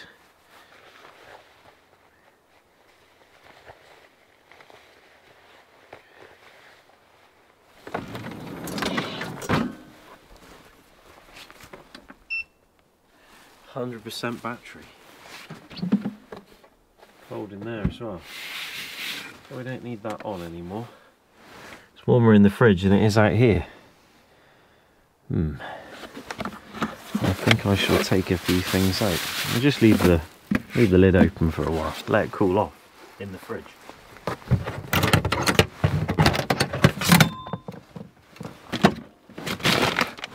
Bit of a treat for later. Winter chanterelles. Ooh, hell yeah.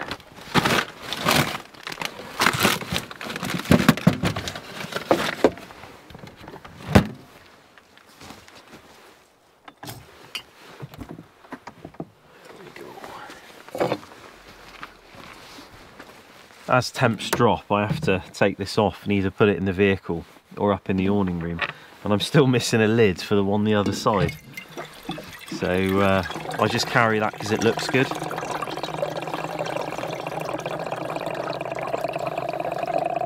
Without a lid.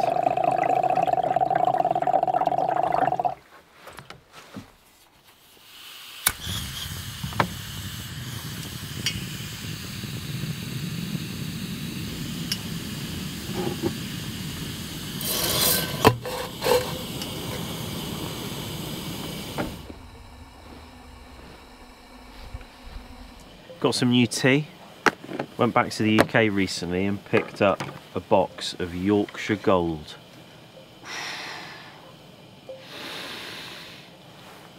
Jesus Christ. It's the most powerful tea this side of Europe. Gave some to some friends and they can't get enough of that now. They're just, I got them in the palm of my hand. With the Murica here, normally I'm cooking on white gas these days, and you know, Primus power fuel basically, much cheaper than these bottles, and working in really low temps like -40, it doesn't really matter. So unfortunately I've run out, so I'm back on the bottles again. You can see how much longer they really take, but the Primus winterized version of this kind of power gas you get here, although this is MSR, in Sweden it's pretty much dominated by Primus. It's about 15 euros for a tin of the winterized version of that, so that's why it's way better to get the power fuel. It's like 1 litre is about 9 euros and it lasts, you know, much longer really. You're getting more fuel for your money, but you just have to pump it basically to make it all work, which some people don't like. But yeah, it's expensive when you camp a lot.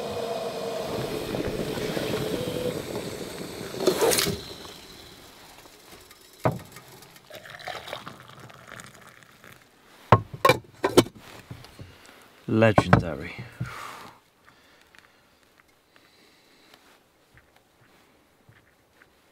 Thought I'd come and say goodbye to the sun. Don't get much sunlight this time of year, and we're not even in the dead of winter yet. So the days are pretty decent at the moment. You're getting sort of fairly strong sunlight from around 10 o'clock till, yeah, around about 2:30. So we're coming up to 3 o'clock now, and the sun is making a beeline for the trees. So going to be gone pretty soon. You know, I'd say say 20 minutes, 15 minutes, and it's down behind the trees and gone.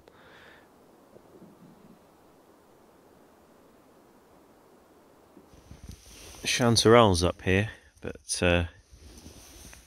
looks like lots of them are being munched by something, or someone's up here picking them. Pretty much all gone.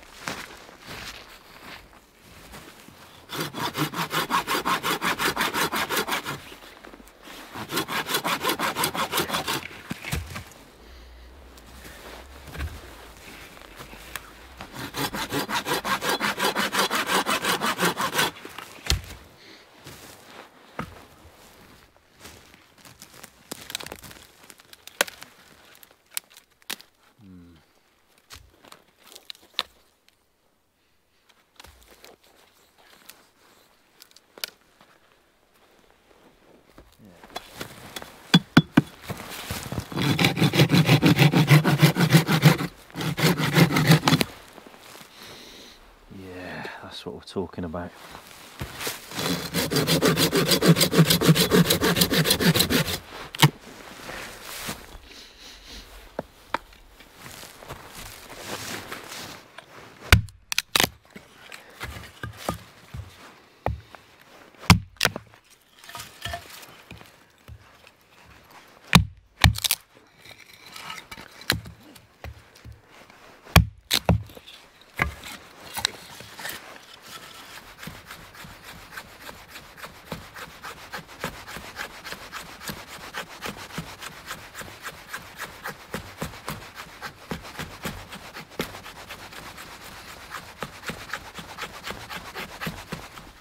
Decided I'm going to have myself a fire. I feel a little bit bad making one up here because I'm not really meant to be here, as I say, but you know, I'm sure logging machines will do worst. But getting all the materials together, I've just made some small feathers, cut some dead standing, split that down, get the dry wood in the middle, make lots of kindling. Found a root, and that's full of resin, fat wood. Great stuff, this. There's not really any birch in this forest. If you break that open, you basically see all you've got's resin, and you can break that down and use that for another day. So we can scrape that with the back of a knife, put a spark in it, get that lit, get the feather lit, then get the kindling lit, and then we've got ourselves a fire.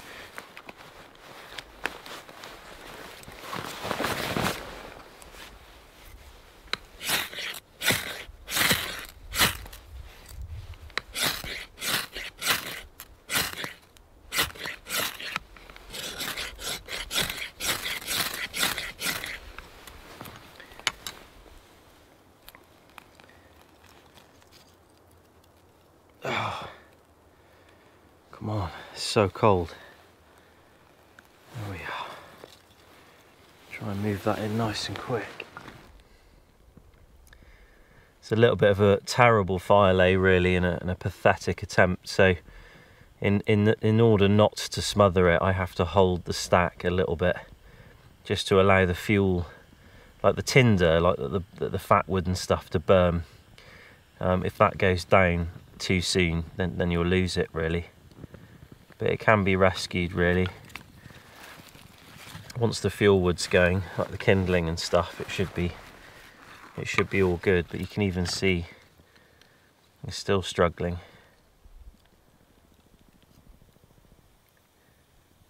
You really got to make sure that wood's lit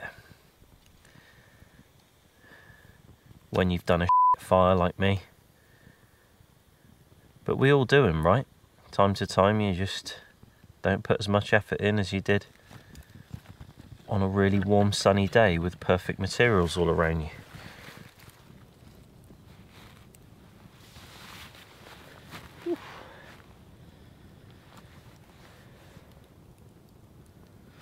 Nice. Gonna keep it simple tonight.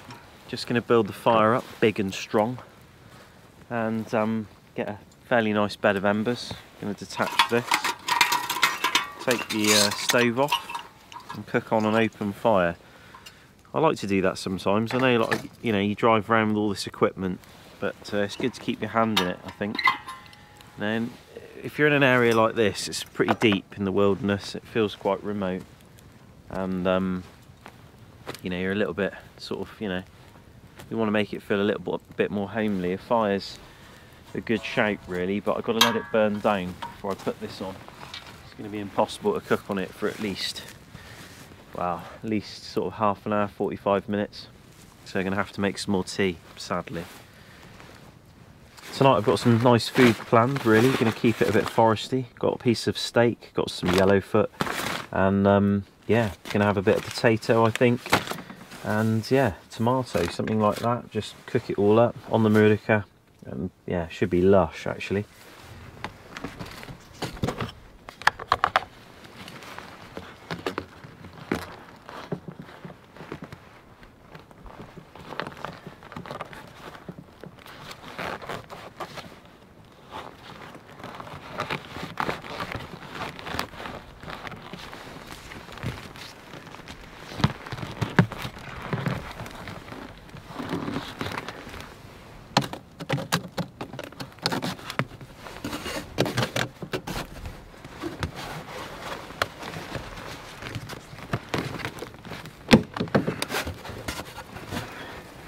I know I have two little outlets there. One's normally for the awning room, but I haven't got anything to block it off, so I just put both of them up in the roof tent, and I'm going to have it recirculating the air tonight, see what the condensation's like, but just try and keep the power usage at a minimum.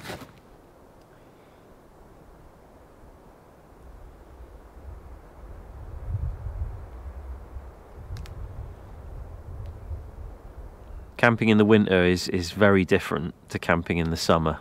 You know, if it was the summer, I mean, it'd be daylight now, it'd be daylight all night, it'd be warm-ish, you know, depends really.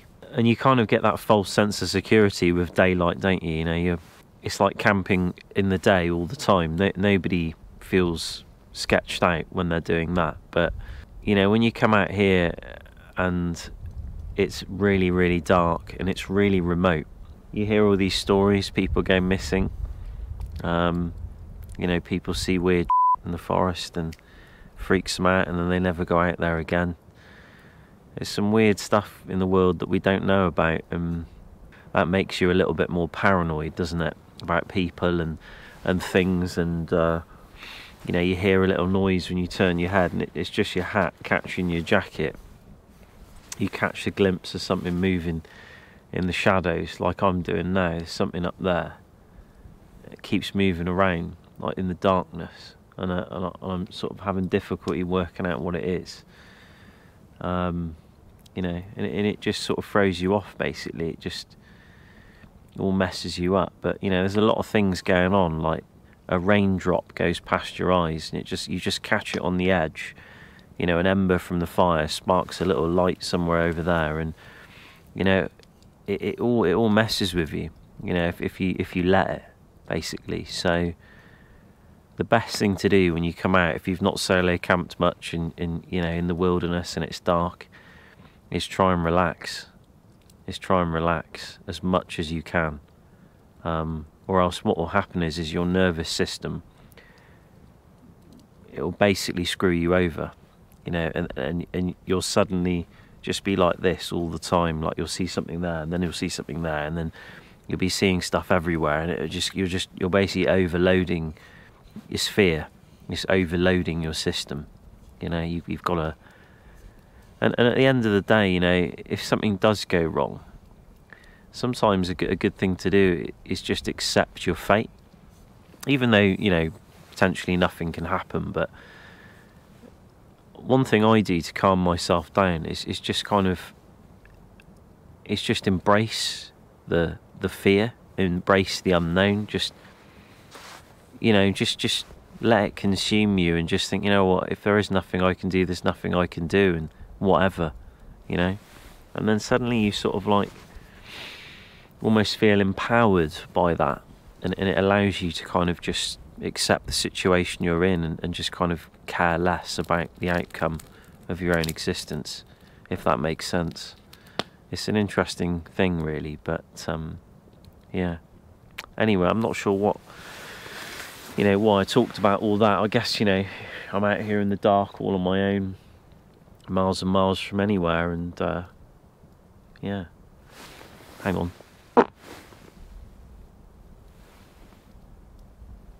Hello? Show yourself. I think I'm going to get the potatoes on the go with some warm water. Get that water heating up. I have to level that. That is not good, is it?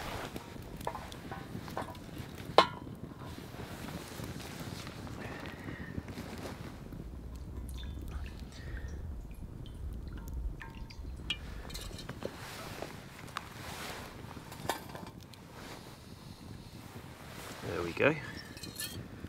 Looks pretty good to me.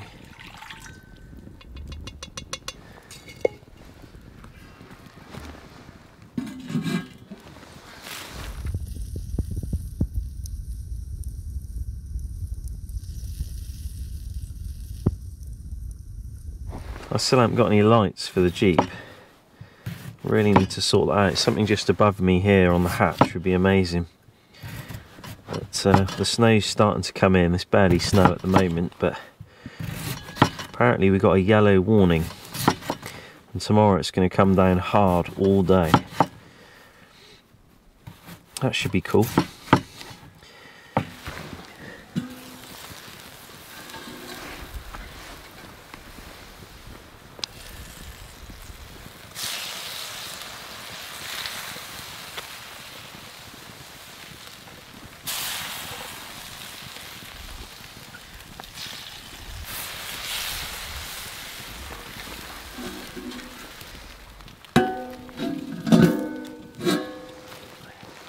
I just took the light that came with the rooftop tent out. Thought maybe I could use that. That's pretty nice, isn't it? It's all like flipping Christmassy, and this is, yeah, cool.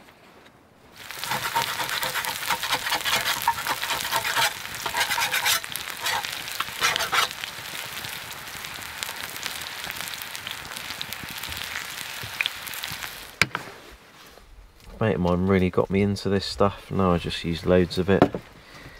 Black pepper. So good. Use a bit of this as well.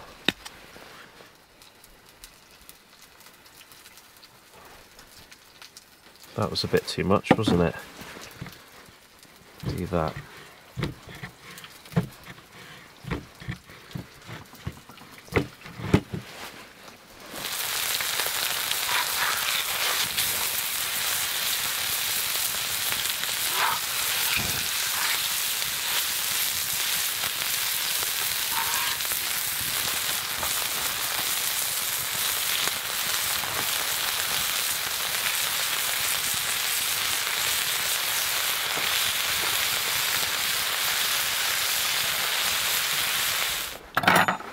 Well, there it is, grubs up, looking good. Nice steak, got some tomatoes. Done quite a lot of food actually, really this is enough for two, but I will try and smash all of it. Potatoes, fried them a bit, come out pretty nice actually. And the chanterelles, which is definitely a good treat. That's it, nice, nice. That's it, looking good. Let's give it a try. Let's try chanterelle first. Yeah, not bad. Good flavour though. Really good flavour.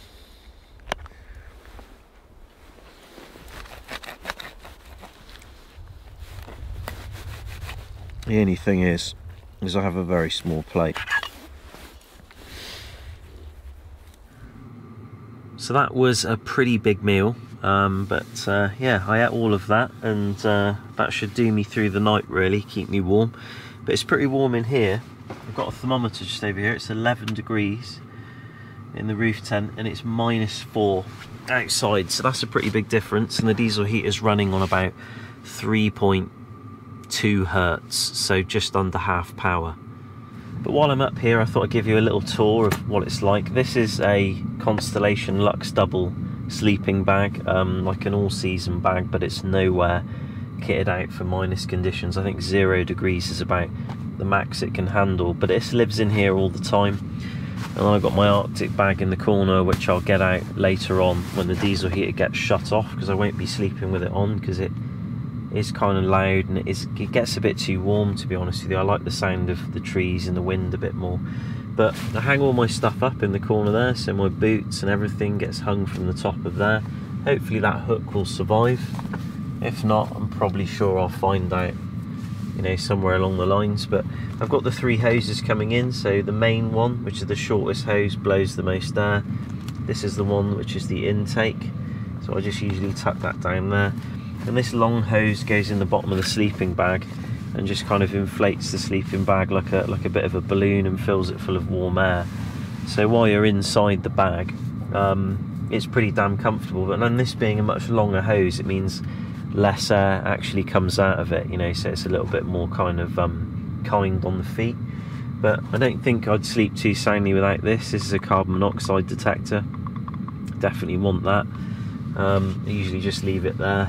And I also have a fire alarm built into the diesel heater box, which does work. I've tested it. So it's normally the exhaust that's a problem with these things, not so much the heater unit itself.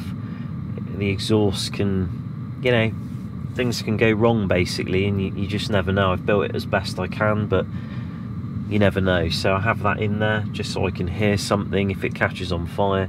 And it has 2 quick release pins on it, so I can launch it off the back of the tyre carrier if need be and get it away from the vehicle. So all of that really is, to some people, excessive. To me, it means I sleep better if I've got it running. So I'm going to do some reading.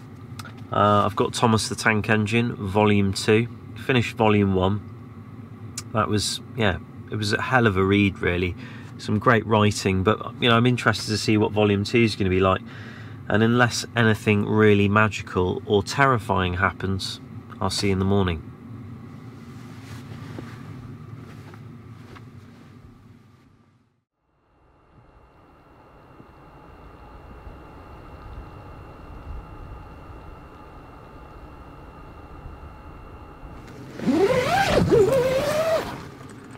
Oh, snow.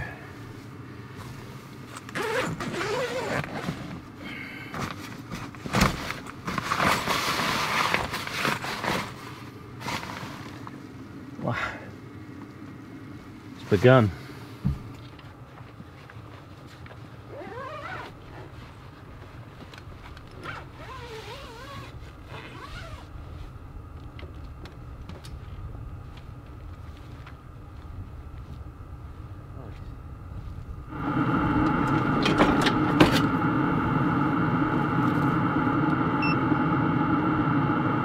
Bad. I was expecting that to say way less, but 69%. That's quite impressive actually. I'm pretty happy with that.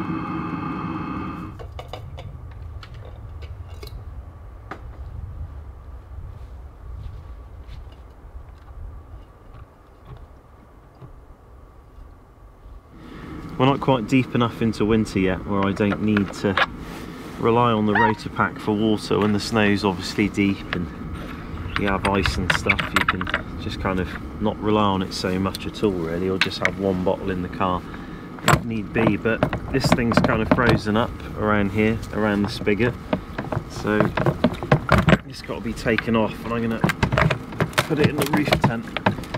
Jesus, there we go. Warm it up.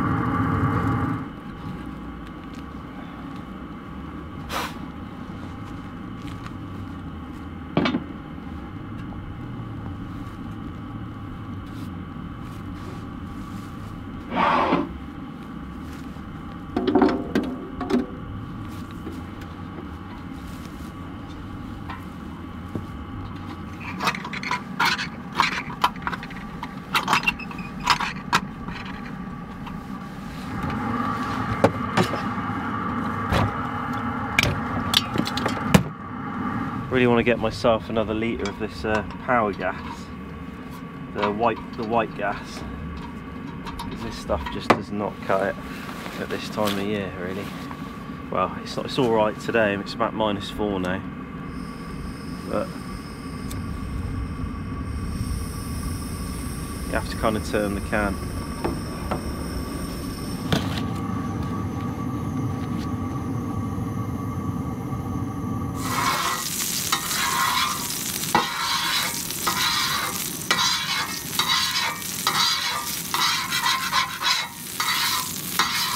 For breakfast today, we're serving tomatoes and eggs, winter chanterelles, wheatboner I tomatsås.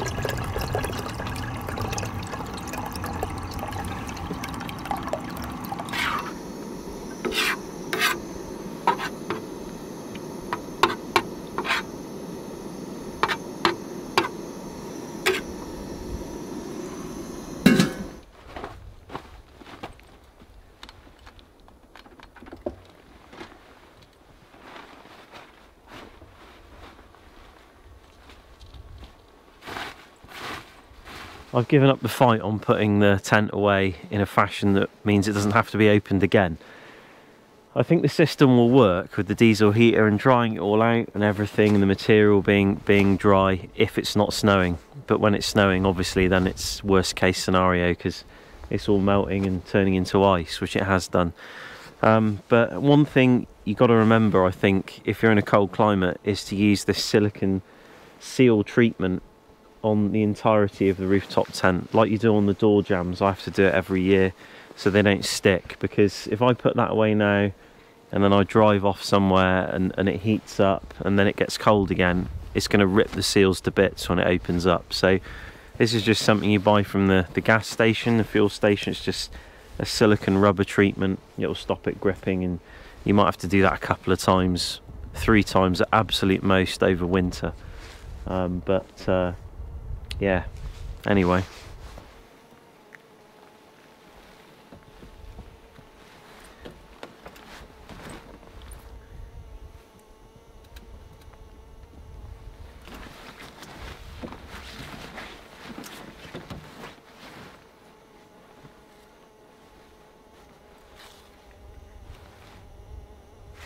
On this side, I put it on my hand and just do that, you know.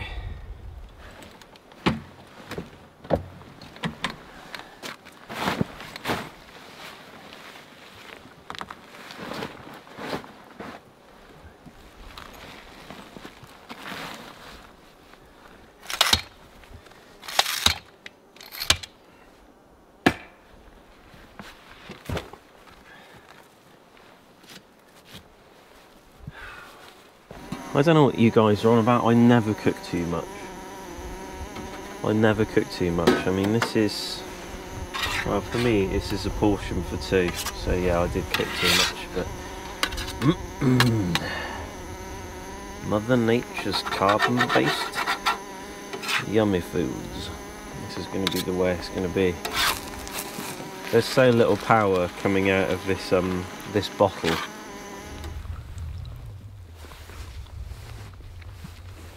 Yeah.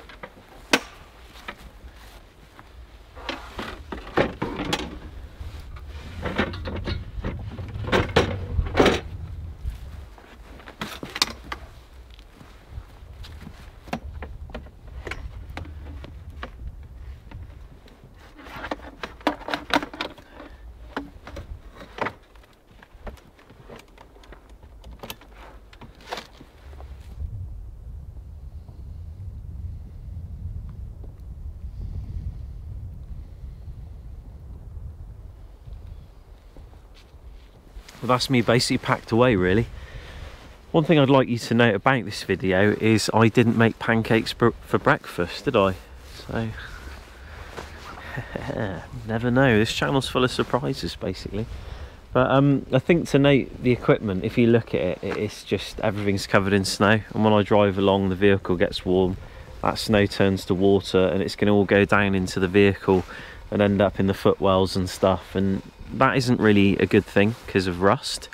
You know, even though I've spent a myriad of years building the car and making it as rustless as possible and resistant, water always finds a way. You're never going to stop it. There'll be a nook or cranny somewhere, water gets in a seam, you know. So I kind of want to avoid that because obviously, you know, I want to be coming out a lot and I'm going to need to dry the vehicle out. So when I get back, at some point when I've got some time, I'm going to make a tarp. I've got 3 camping poles, big ones at home, extendable aluminium ones, so there's no reason why I can't have a tarp coming off a hook on the back of the roof tent and expanding out over here. Or maybe just going to a couple of trees, for example, but if there's no trees, I'll use the poles. And then I can angle one side down and stop all the snow, when it does snow, from going into the vehicle. So that's another mod that I'm going to do. In the summer, that would be terrible, because then you're basically creating a safe haven for the flies to escape the sun, and you'd just be hounded by mosquitoes and biting midges and horse flies and, you know, all the other stuff you've got here, like knot and all of that horrible stuff.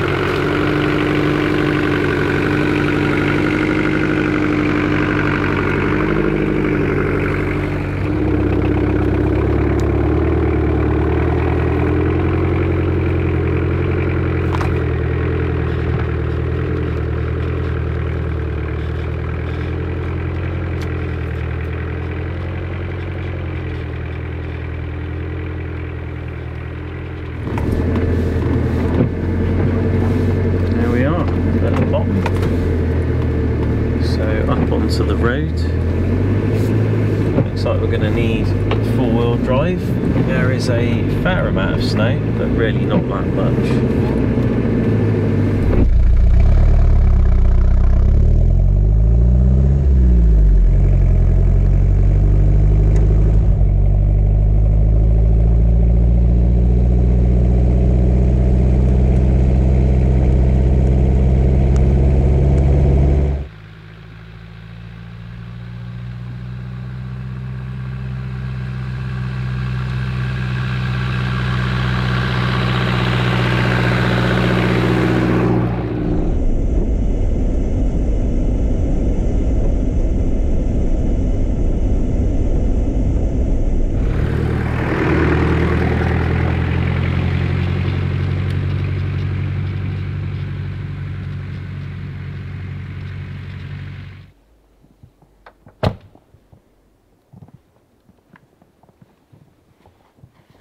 So I'm in another location here.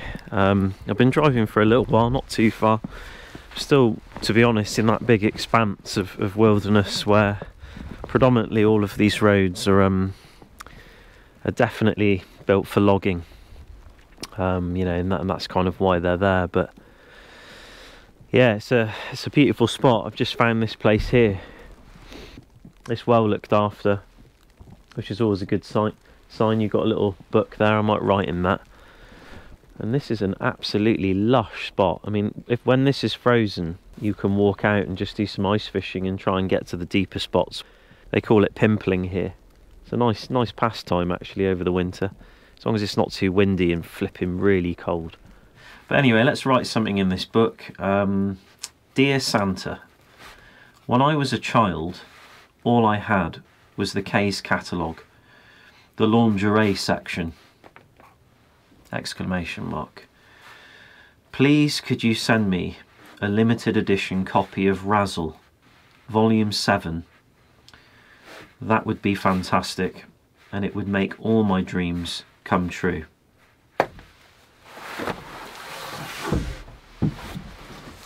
Ow, I just banged my head again.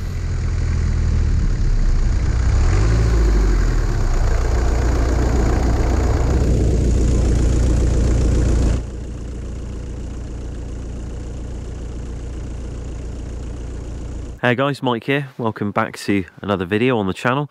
A little bit of a colder one this time, about -13 degrees C now, and it's dropping near or probably into the 20s tonight. So it's going to be a cold one, but I'm about 1 hour east of where I live. I've been mostly on the main roads up until now, and now I'm kind of on the back roads in this beautiful location. And this is an eco park called Eco Park Scheringsberget. You probably noticed I've been here before, and you may have seen it in previous videos. It's a beautiful place, but I've always visited it in the summer where it's nice and warm with 24-hour daylight. Now we get around about 4 hours daylight, if that. It's the darkest, coldest time of year now, but amazingly there's actually very little snow. So it's great to be able to come here and see it in this kind of beautiful winterized landscape. So I'm going to get on my way, find somewhere to camp, because obviously I've only got about 3 hours of daylight left before it comes.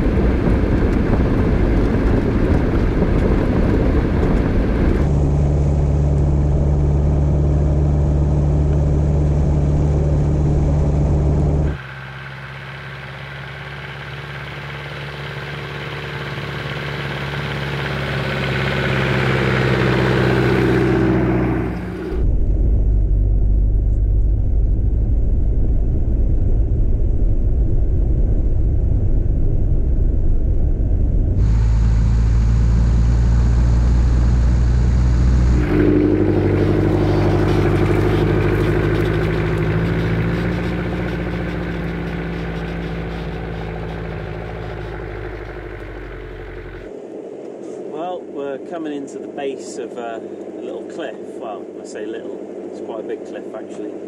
You might remember I visited this place in the summer, and it was the place where there was a few of those vipers, or adders as we call them in the UK, sort of knocking around. I don't think there'll be any around here now, but I wanted to check this place out just to see what it was like in the winter, because in the summer it's just a bog and the ground is very damp. So it'd be worth having a look at. Beautiful place, a little bit close to his cave, and I don't really want any visits in the night.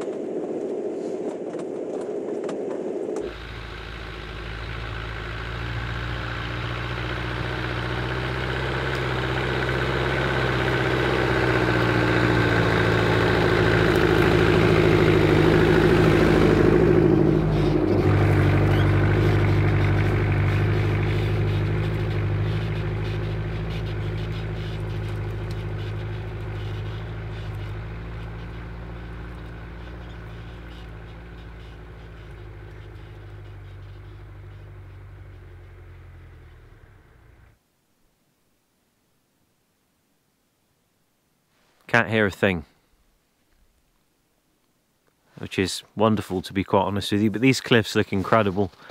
You've got some ice forming just on the edge of the rocks, and no hunters have been around here, as there's no fresh tracks since the snowfall's come over the last week. But yeah, a lot of elk, a lot of fresh elk track as well. In fact, I'm sure I must have spooked one, because there's a track just coming up here that looks like it's just been made, basically, as it's kicking the snow and trotting away, as it's probably heard my flipping dinosaur coming up here. But anyway, let's have a look around, see if this is a nice place to camp. So here we are at the base of the cliff. There's a lot of dead standing wood around here for making fire, and you know, loads of nice big logs and medium-sized ones, and ice hanging down. You can break that off and chuck it in a pot. You don't have to collect lots of snow if you didn't bring any water with you or something. So nice place. But I brought all my ice fishing equipment with me to fish, and I don't know whether I want to maybe come here another night. I just get a bad feeling about this location, like something's here waiting for me, as the light reflects off the side of the cliff and makes it look so inviting. But as night falls, a new atmosphere takes hold, and it comes out to play. So that location was absolutely beautiful, and you know, spectacular place really. But I don't know, some places just don't sit right with me. I just get a bit spooked, you know. Call it paranoia, call it a sixth sense, call it diarrhea. You know, you can call it whatever you want, but sometimes you go to places and you're just like, yeah, something about this place is just not right. I need to go. I need to leave. So I'm doing that. But I really want to camp there, but I just can't ignore this voice in the back of my head. Could it be something primal? Could it be something instinctual? Could it be lack of breakfast? I might just need a cup of tea. I don't know, but one thing I was always told when I was young is always trust your gut. So I'm going to go down to another place that is really beautiful, and I'll get way more daylight there.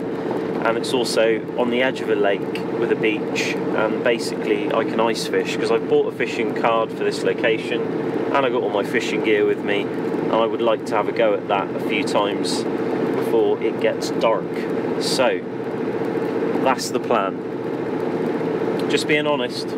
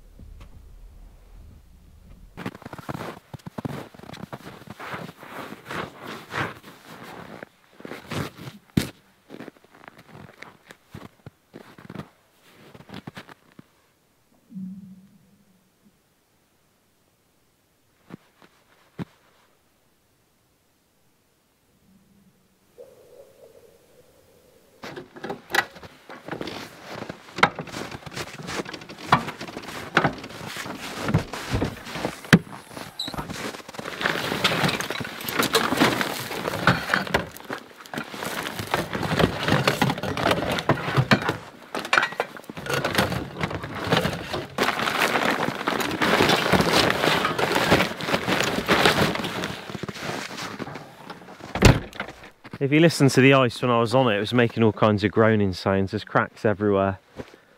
So it's pretty damn thick, but I'm just going to test it, you know. You don't want to go walking all the way out there and...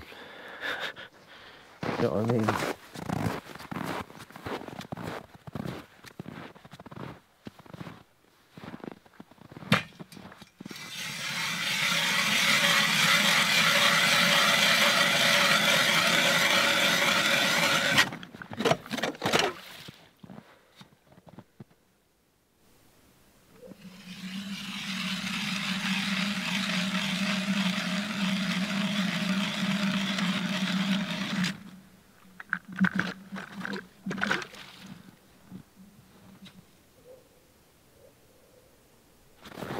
About 3 inches. It's not that thick. About 3 inches thick. So you know, it'll support a lot of weight. It'll support my weight, but there's a few sort of dodgy patches around. You know, like patches that not iced over and stuff. A little bit over there, and yeah, it's just not quite late enough in the year really, or it's just not been that cold. The winter started off really mild. You know, now it's only really just started to get cold now. So yeah, it's all good. I mean, it's pretty damn deep here anyway, and the lake drops off right here, and then it's about 5 meters just at that last hole, which is good enough for a lot of small perch and that. But yeah, I'll take it easy, I think. Anyway, let's get camp set up.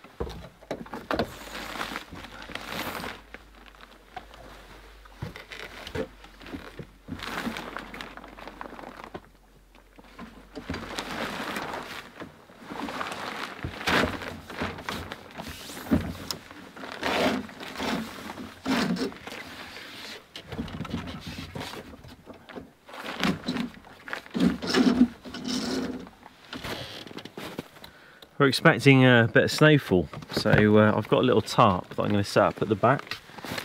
And obviously with winter in play, you have to bring quite a lot more equipment out with you.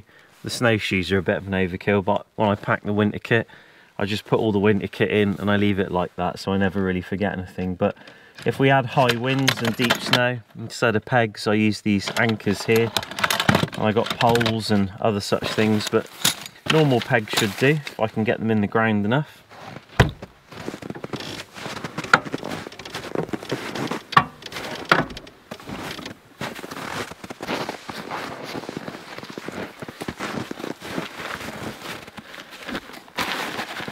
I was talking about in my last video how all the snow when it comes down just goes straight in the back of the draw system, and it was driving me nuts. So I made a tarp system that can basically clip on the back like this.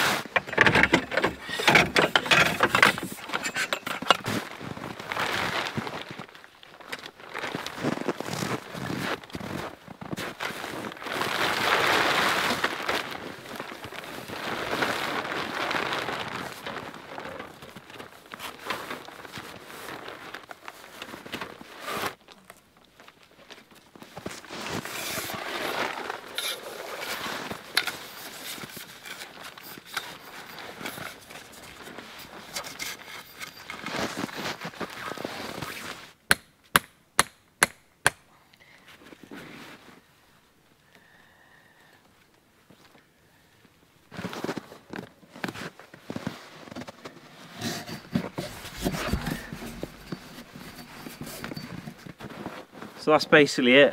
It's not a brilliant design, but it's just really all I could come up with what I already had at home.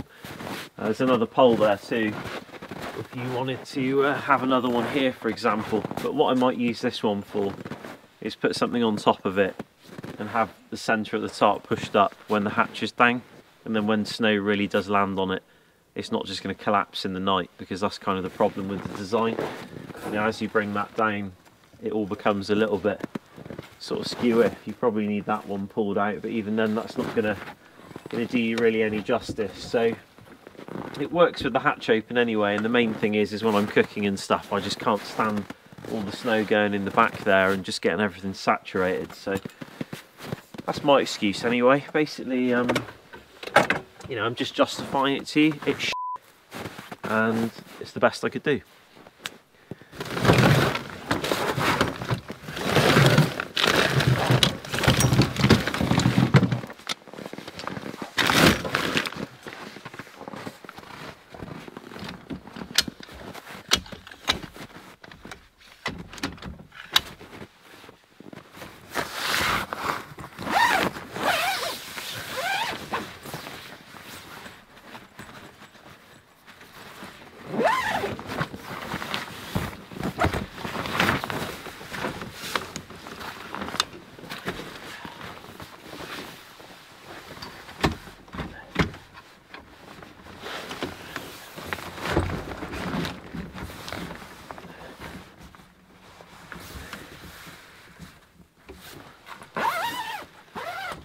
Always forget how painful it is touching metal in these temperatures, but sometimes you need dexterity. I've got a couple of pillows, and they're pillows in there, it's not a blow up device or anything, but I've got a pretty decent bag tonight. Got a Thermarest Quest Star going down to -18, should be good. It's a down bag, but yeah, I'll see how I get on. Always put my clothes bag up there. I get out my backpack, it's just my clothes for the next few days.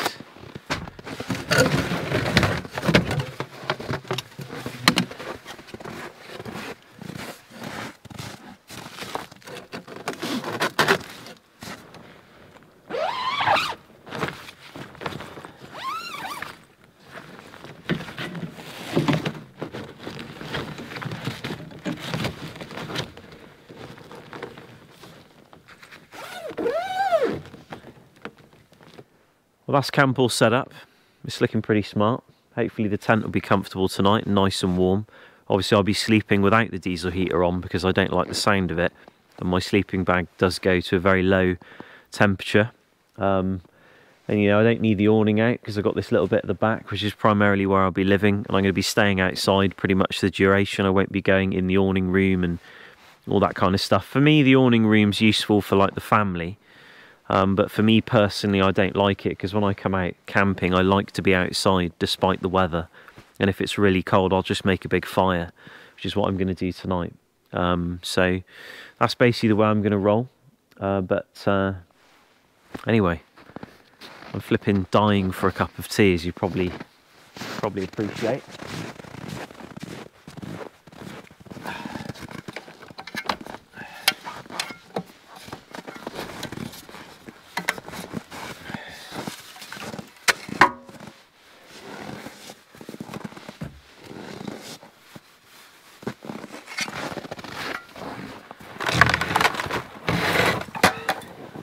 A little bit close to the fire. It all must have been very cold.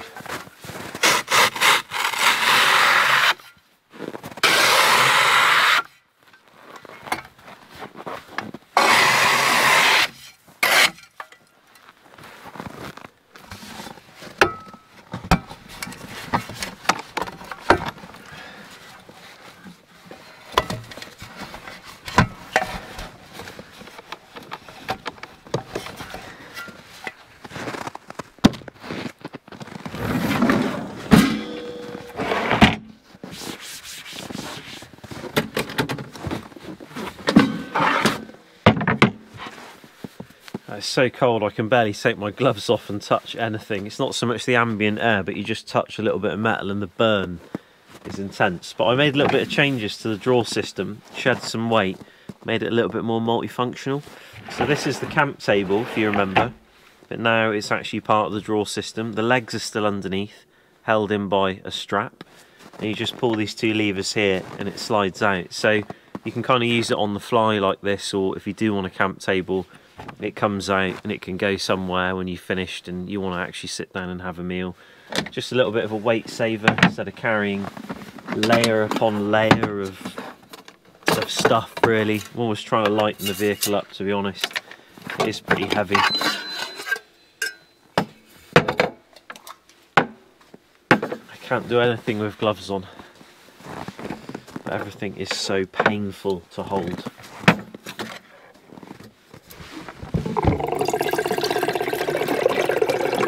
This guy's going to have to come in the tent with me tonight. I've been keeping it in the vehicle. But even last time when it was -4, it was all frozen around here. So I'd be amazed if it survives tonight when it's like -20. Jesus.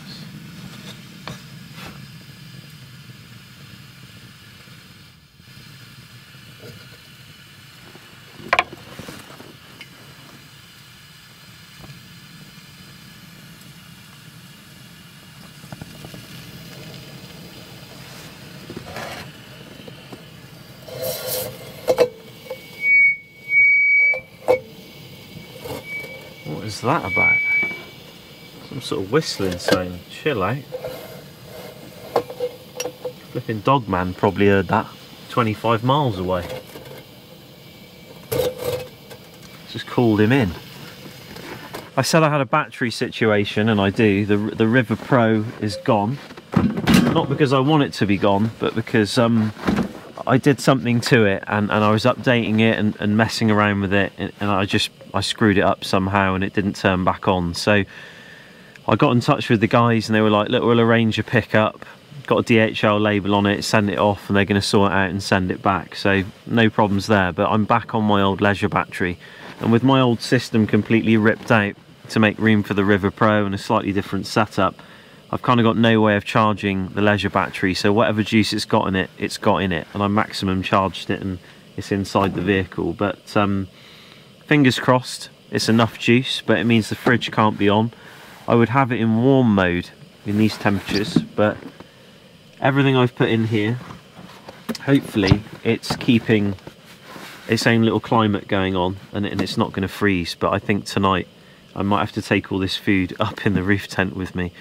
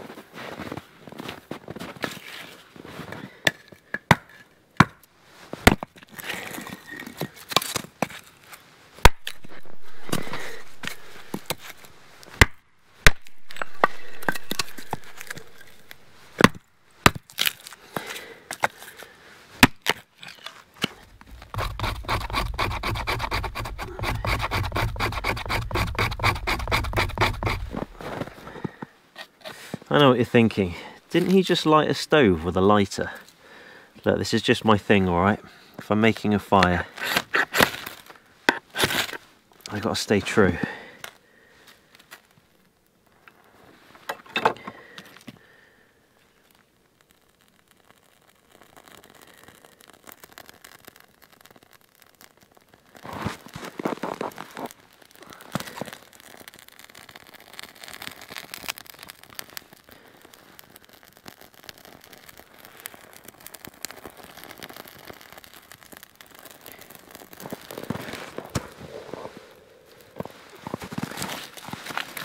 The ice is shouting out, well done, Mike. You did something you've done 1,000 times.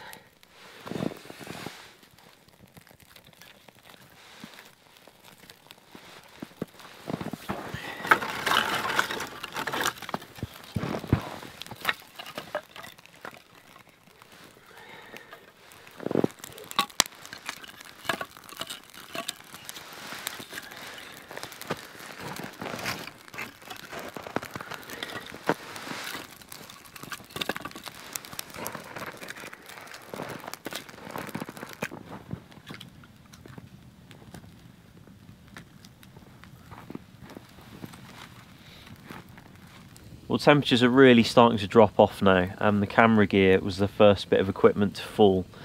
I've had it by the fire for probably about half an hour, just warming up the battery pack on the back of the tripod, trying to get it to come back alive again. It can handle -20, but the problem is I turned it off, and then it really cools down too much, and it almost can't come back on again. So you have to leave it on all the time. It's a big insulated battery pack on the back of the tripod, but you know, when it's off for too long, it just cools off. So, you know, I've had to put some layers on, another jacket, bigger gloves that go over the other gloves. You know, it's really going to drop off, and it's only 2 o'clock in the afternoon. So feels like the evening, but it isn't, you know. And I forgot my copy of Razzle, so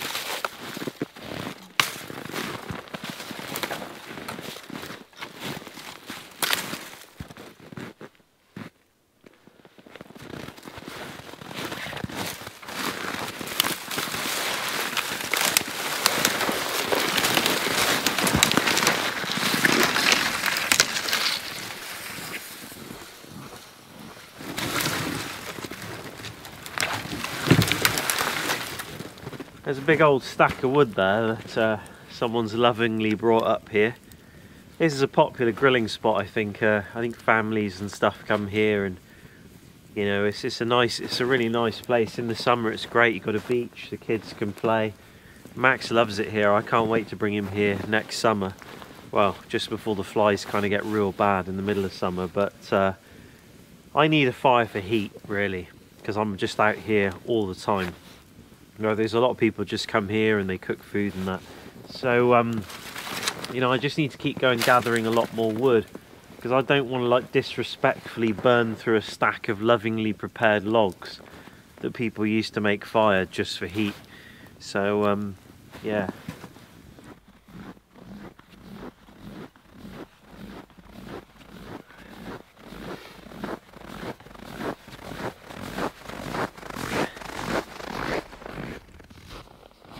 This is how you have a conversation with the ice.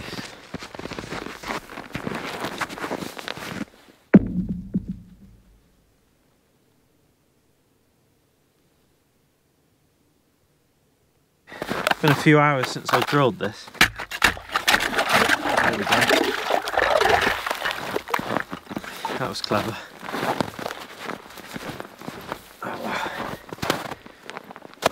Do that.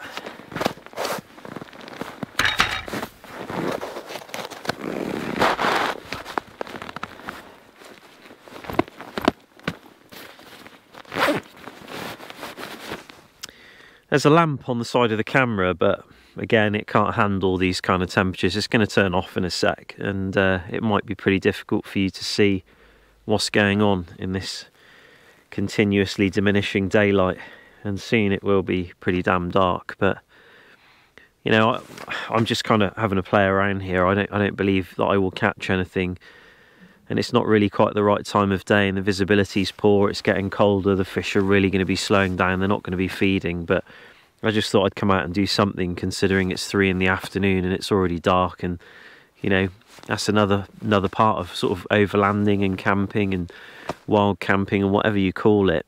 You know, there's a lot of downtime, and there you go, the light turned off. And sometimes you do pull out a fish, you know, at this time, and you know, no two scenarios are the same. I've got a flashing lure on it, so the visibility is pretty good.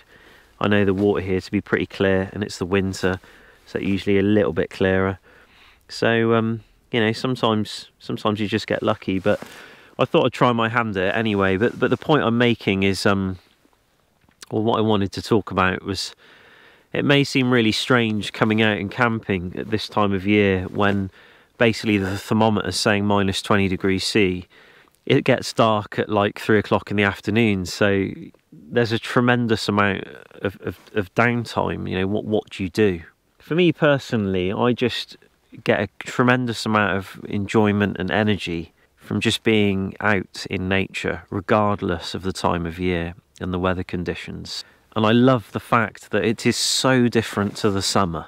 You know, 24-hour daylight, it's warm, you can swim in this lake, you can catch yadda, and I guess, like my wife says to me, she says, I always see you come alive when you're being challenged, you know, physically or mentally.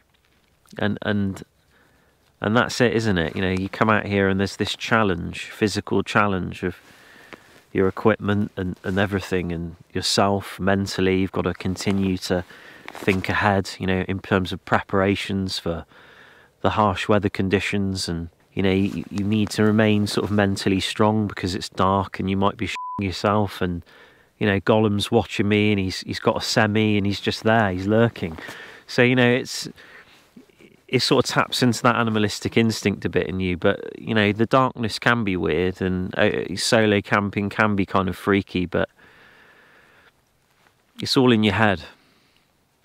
There are threats though, and you have to be prepared. But you know, that's on you, isn't it? That's on you, and that's on you reading the environment and making sure that you pick a place that, you know, that feels good. You do your research, stuff like that. You know, if you just go and camp anywhere, yeah, you know, maybe some places aren't so good.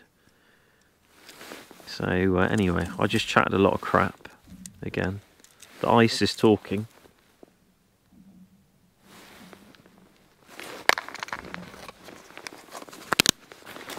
Forgot to put the maggots in my pockets. They're probably all freezing to death.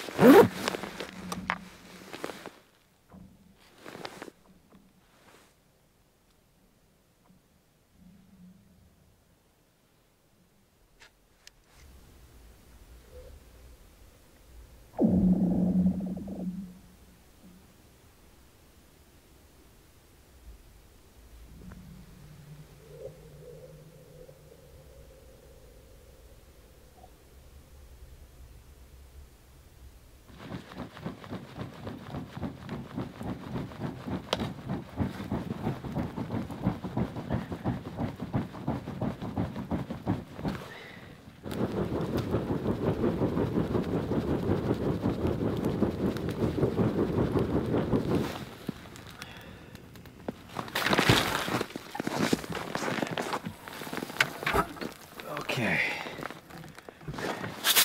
time for some dinner, and it's going to be leftover chili that I made yesterday for dinner, but I do have plenty, so instead of spending more money, make use of the leftovers. And I don't think I'll cook on the fire because I've just made some gigantic fire for warmth, and that should hopefully all build up and keep me warm tonight. But I'm going to be cooking on the white gas on the motor. And I've got that ready to go.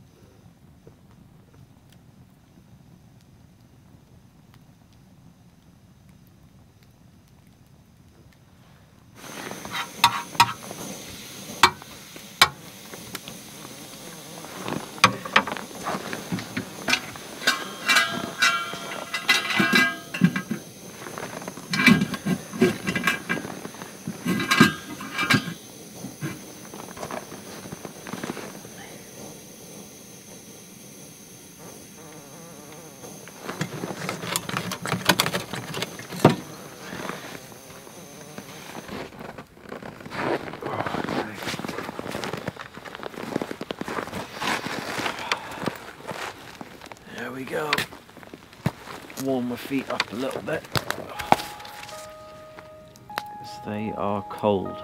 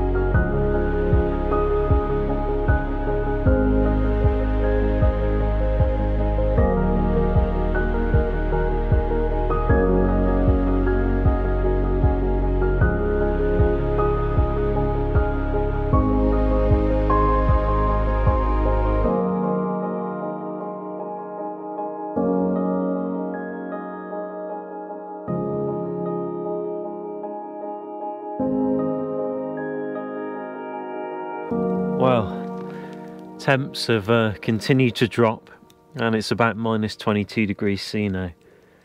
So it's extremely cold, and you can probably hear in my voice that, you know, it's kind of got into me a little bit. I've had some technical failures. The diesel heater isn't going to work tonight. The battery just can't do it. I've even tried running the engine and having wires going to the other battery to charge it, and also try and jump start the diesel heater and then switch it over to another battery, which I've managed to do before in the past, but I just don't have the gear to make that happen, as I didn't anticipate that to fail that badly. So I have my minus 20 sleeping bag up there, and I've had to move the food back into the fridge, and hopefully that'll insulate it and just close the car off and stuff. So yeah, there'll be no heat tonight, and I'm going to need to go up in the tent now and get into my sleep system, basically, because I'm obviously losing a lot of body heat now.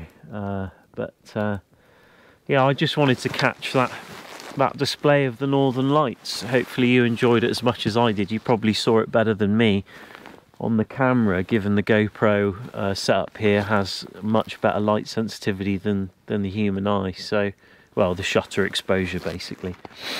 But yeah, a beautiful night. But the lake is making some bizarre noises. It seems to have quietened down, but maybe that's just because I can't shut up.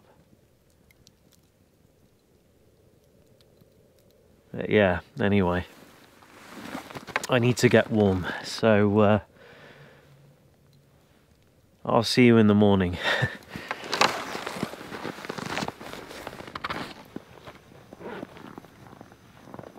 Hopefully you can see me all right. I'm just up inside the roof tent. I've been up here for about an hour and a half now, just hunkered down inside the sleeping bag. Pretty warm as far as the bag is around me, and I also have some other blankets and stuff up here, and it's obviously a pretty good bag. I've used it before on the ground and stuff, but not in this context up in a rooftop tent with this particular sleep mat. So the difficulty I'm having is I'm on an X-Bed Megamat Duo 10, which has an R value of 8.2 from memory.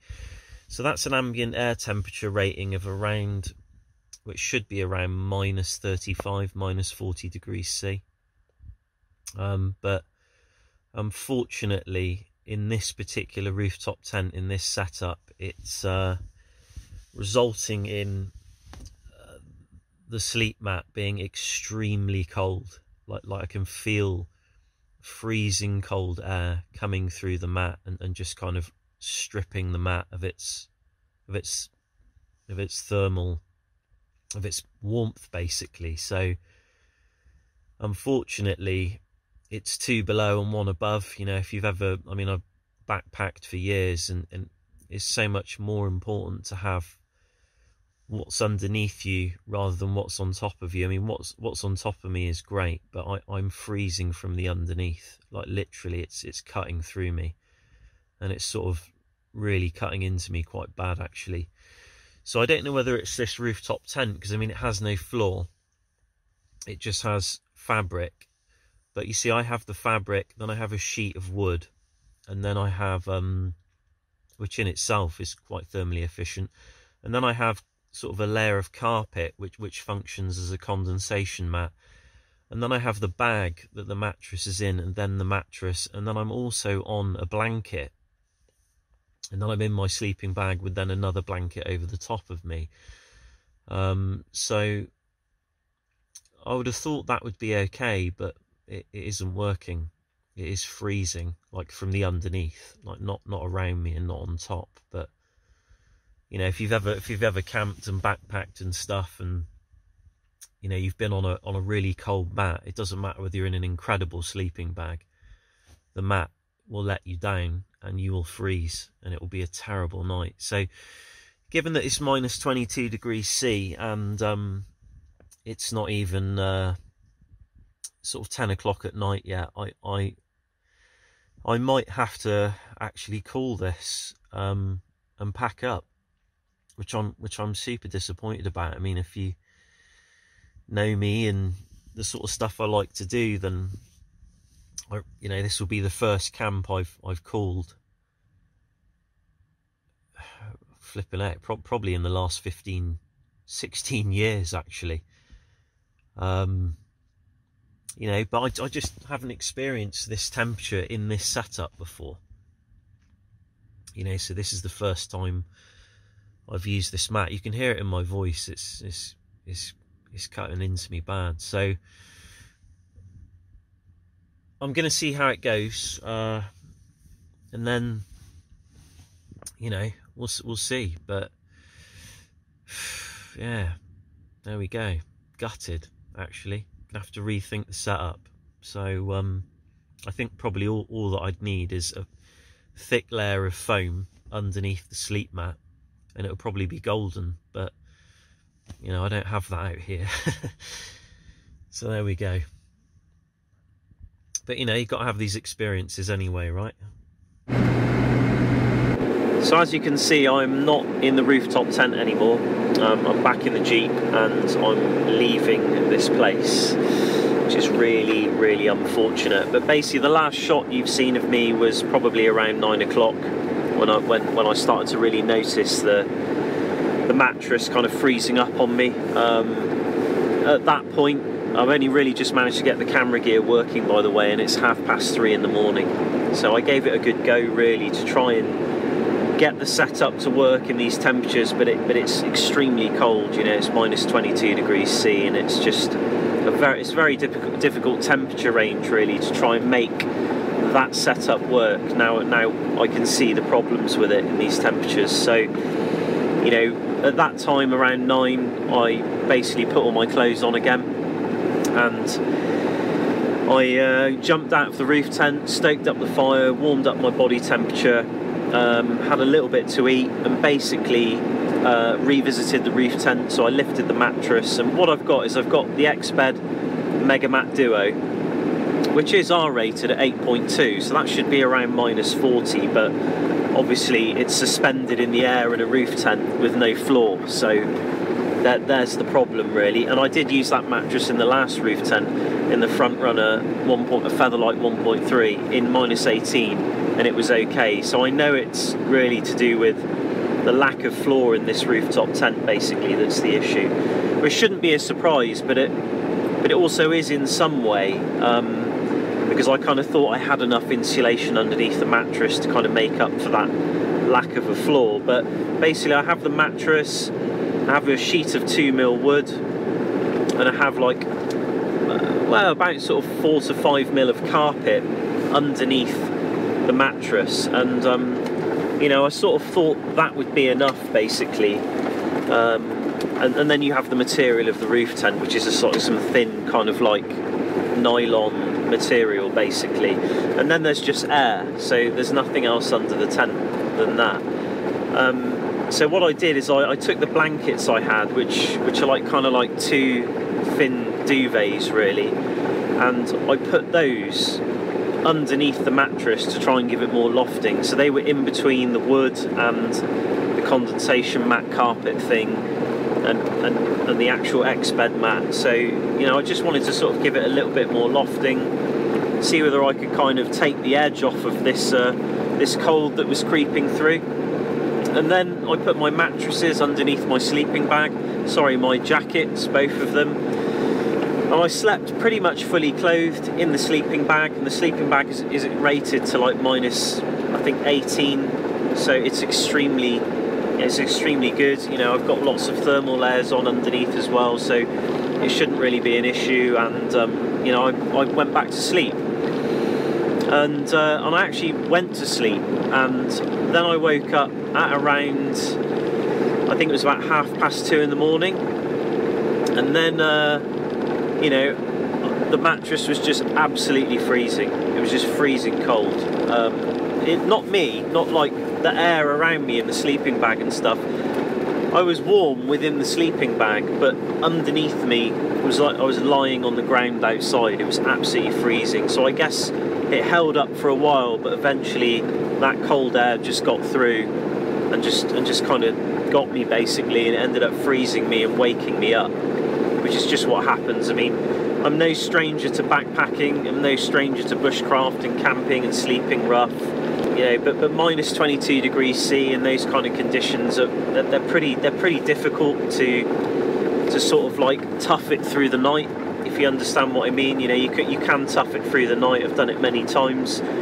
You know, especially when I was younger, I couldn't afford good gear and everything. But yeah, it's very difficult to do that in those kind of temperatures. So I decided to call it. You know, got warmed up again with the fire. Bigfoot came along. He did keep me warm quite a while actually, but I hope you enjoyed this video. You know, you know, obviously if you have any advice, please write it in the description below. You know, I'm not one of these people who's like butt hurt by people sort of, you know, with more experience than me sort of, you know, shining a light on sort of my flaws and that. You know, just you know, go for it, and you know, I'll just delete your comment. But thanks for watching. I'll see you again soon. Take care. Oh, Bigfoot's ringing me again. God, mate, honestly, you give him an inch and it's just so needy, so needy. I'm just gonna hang up on him.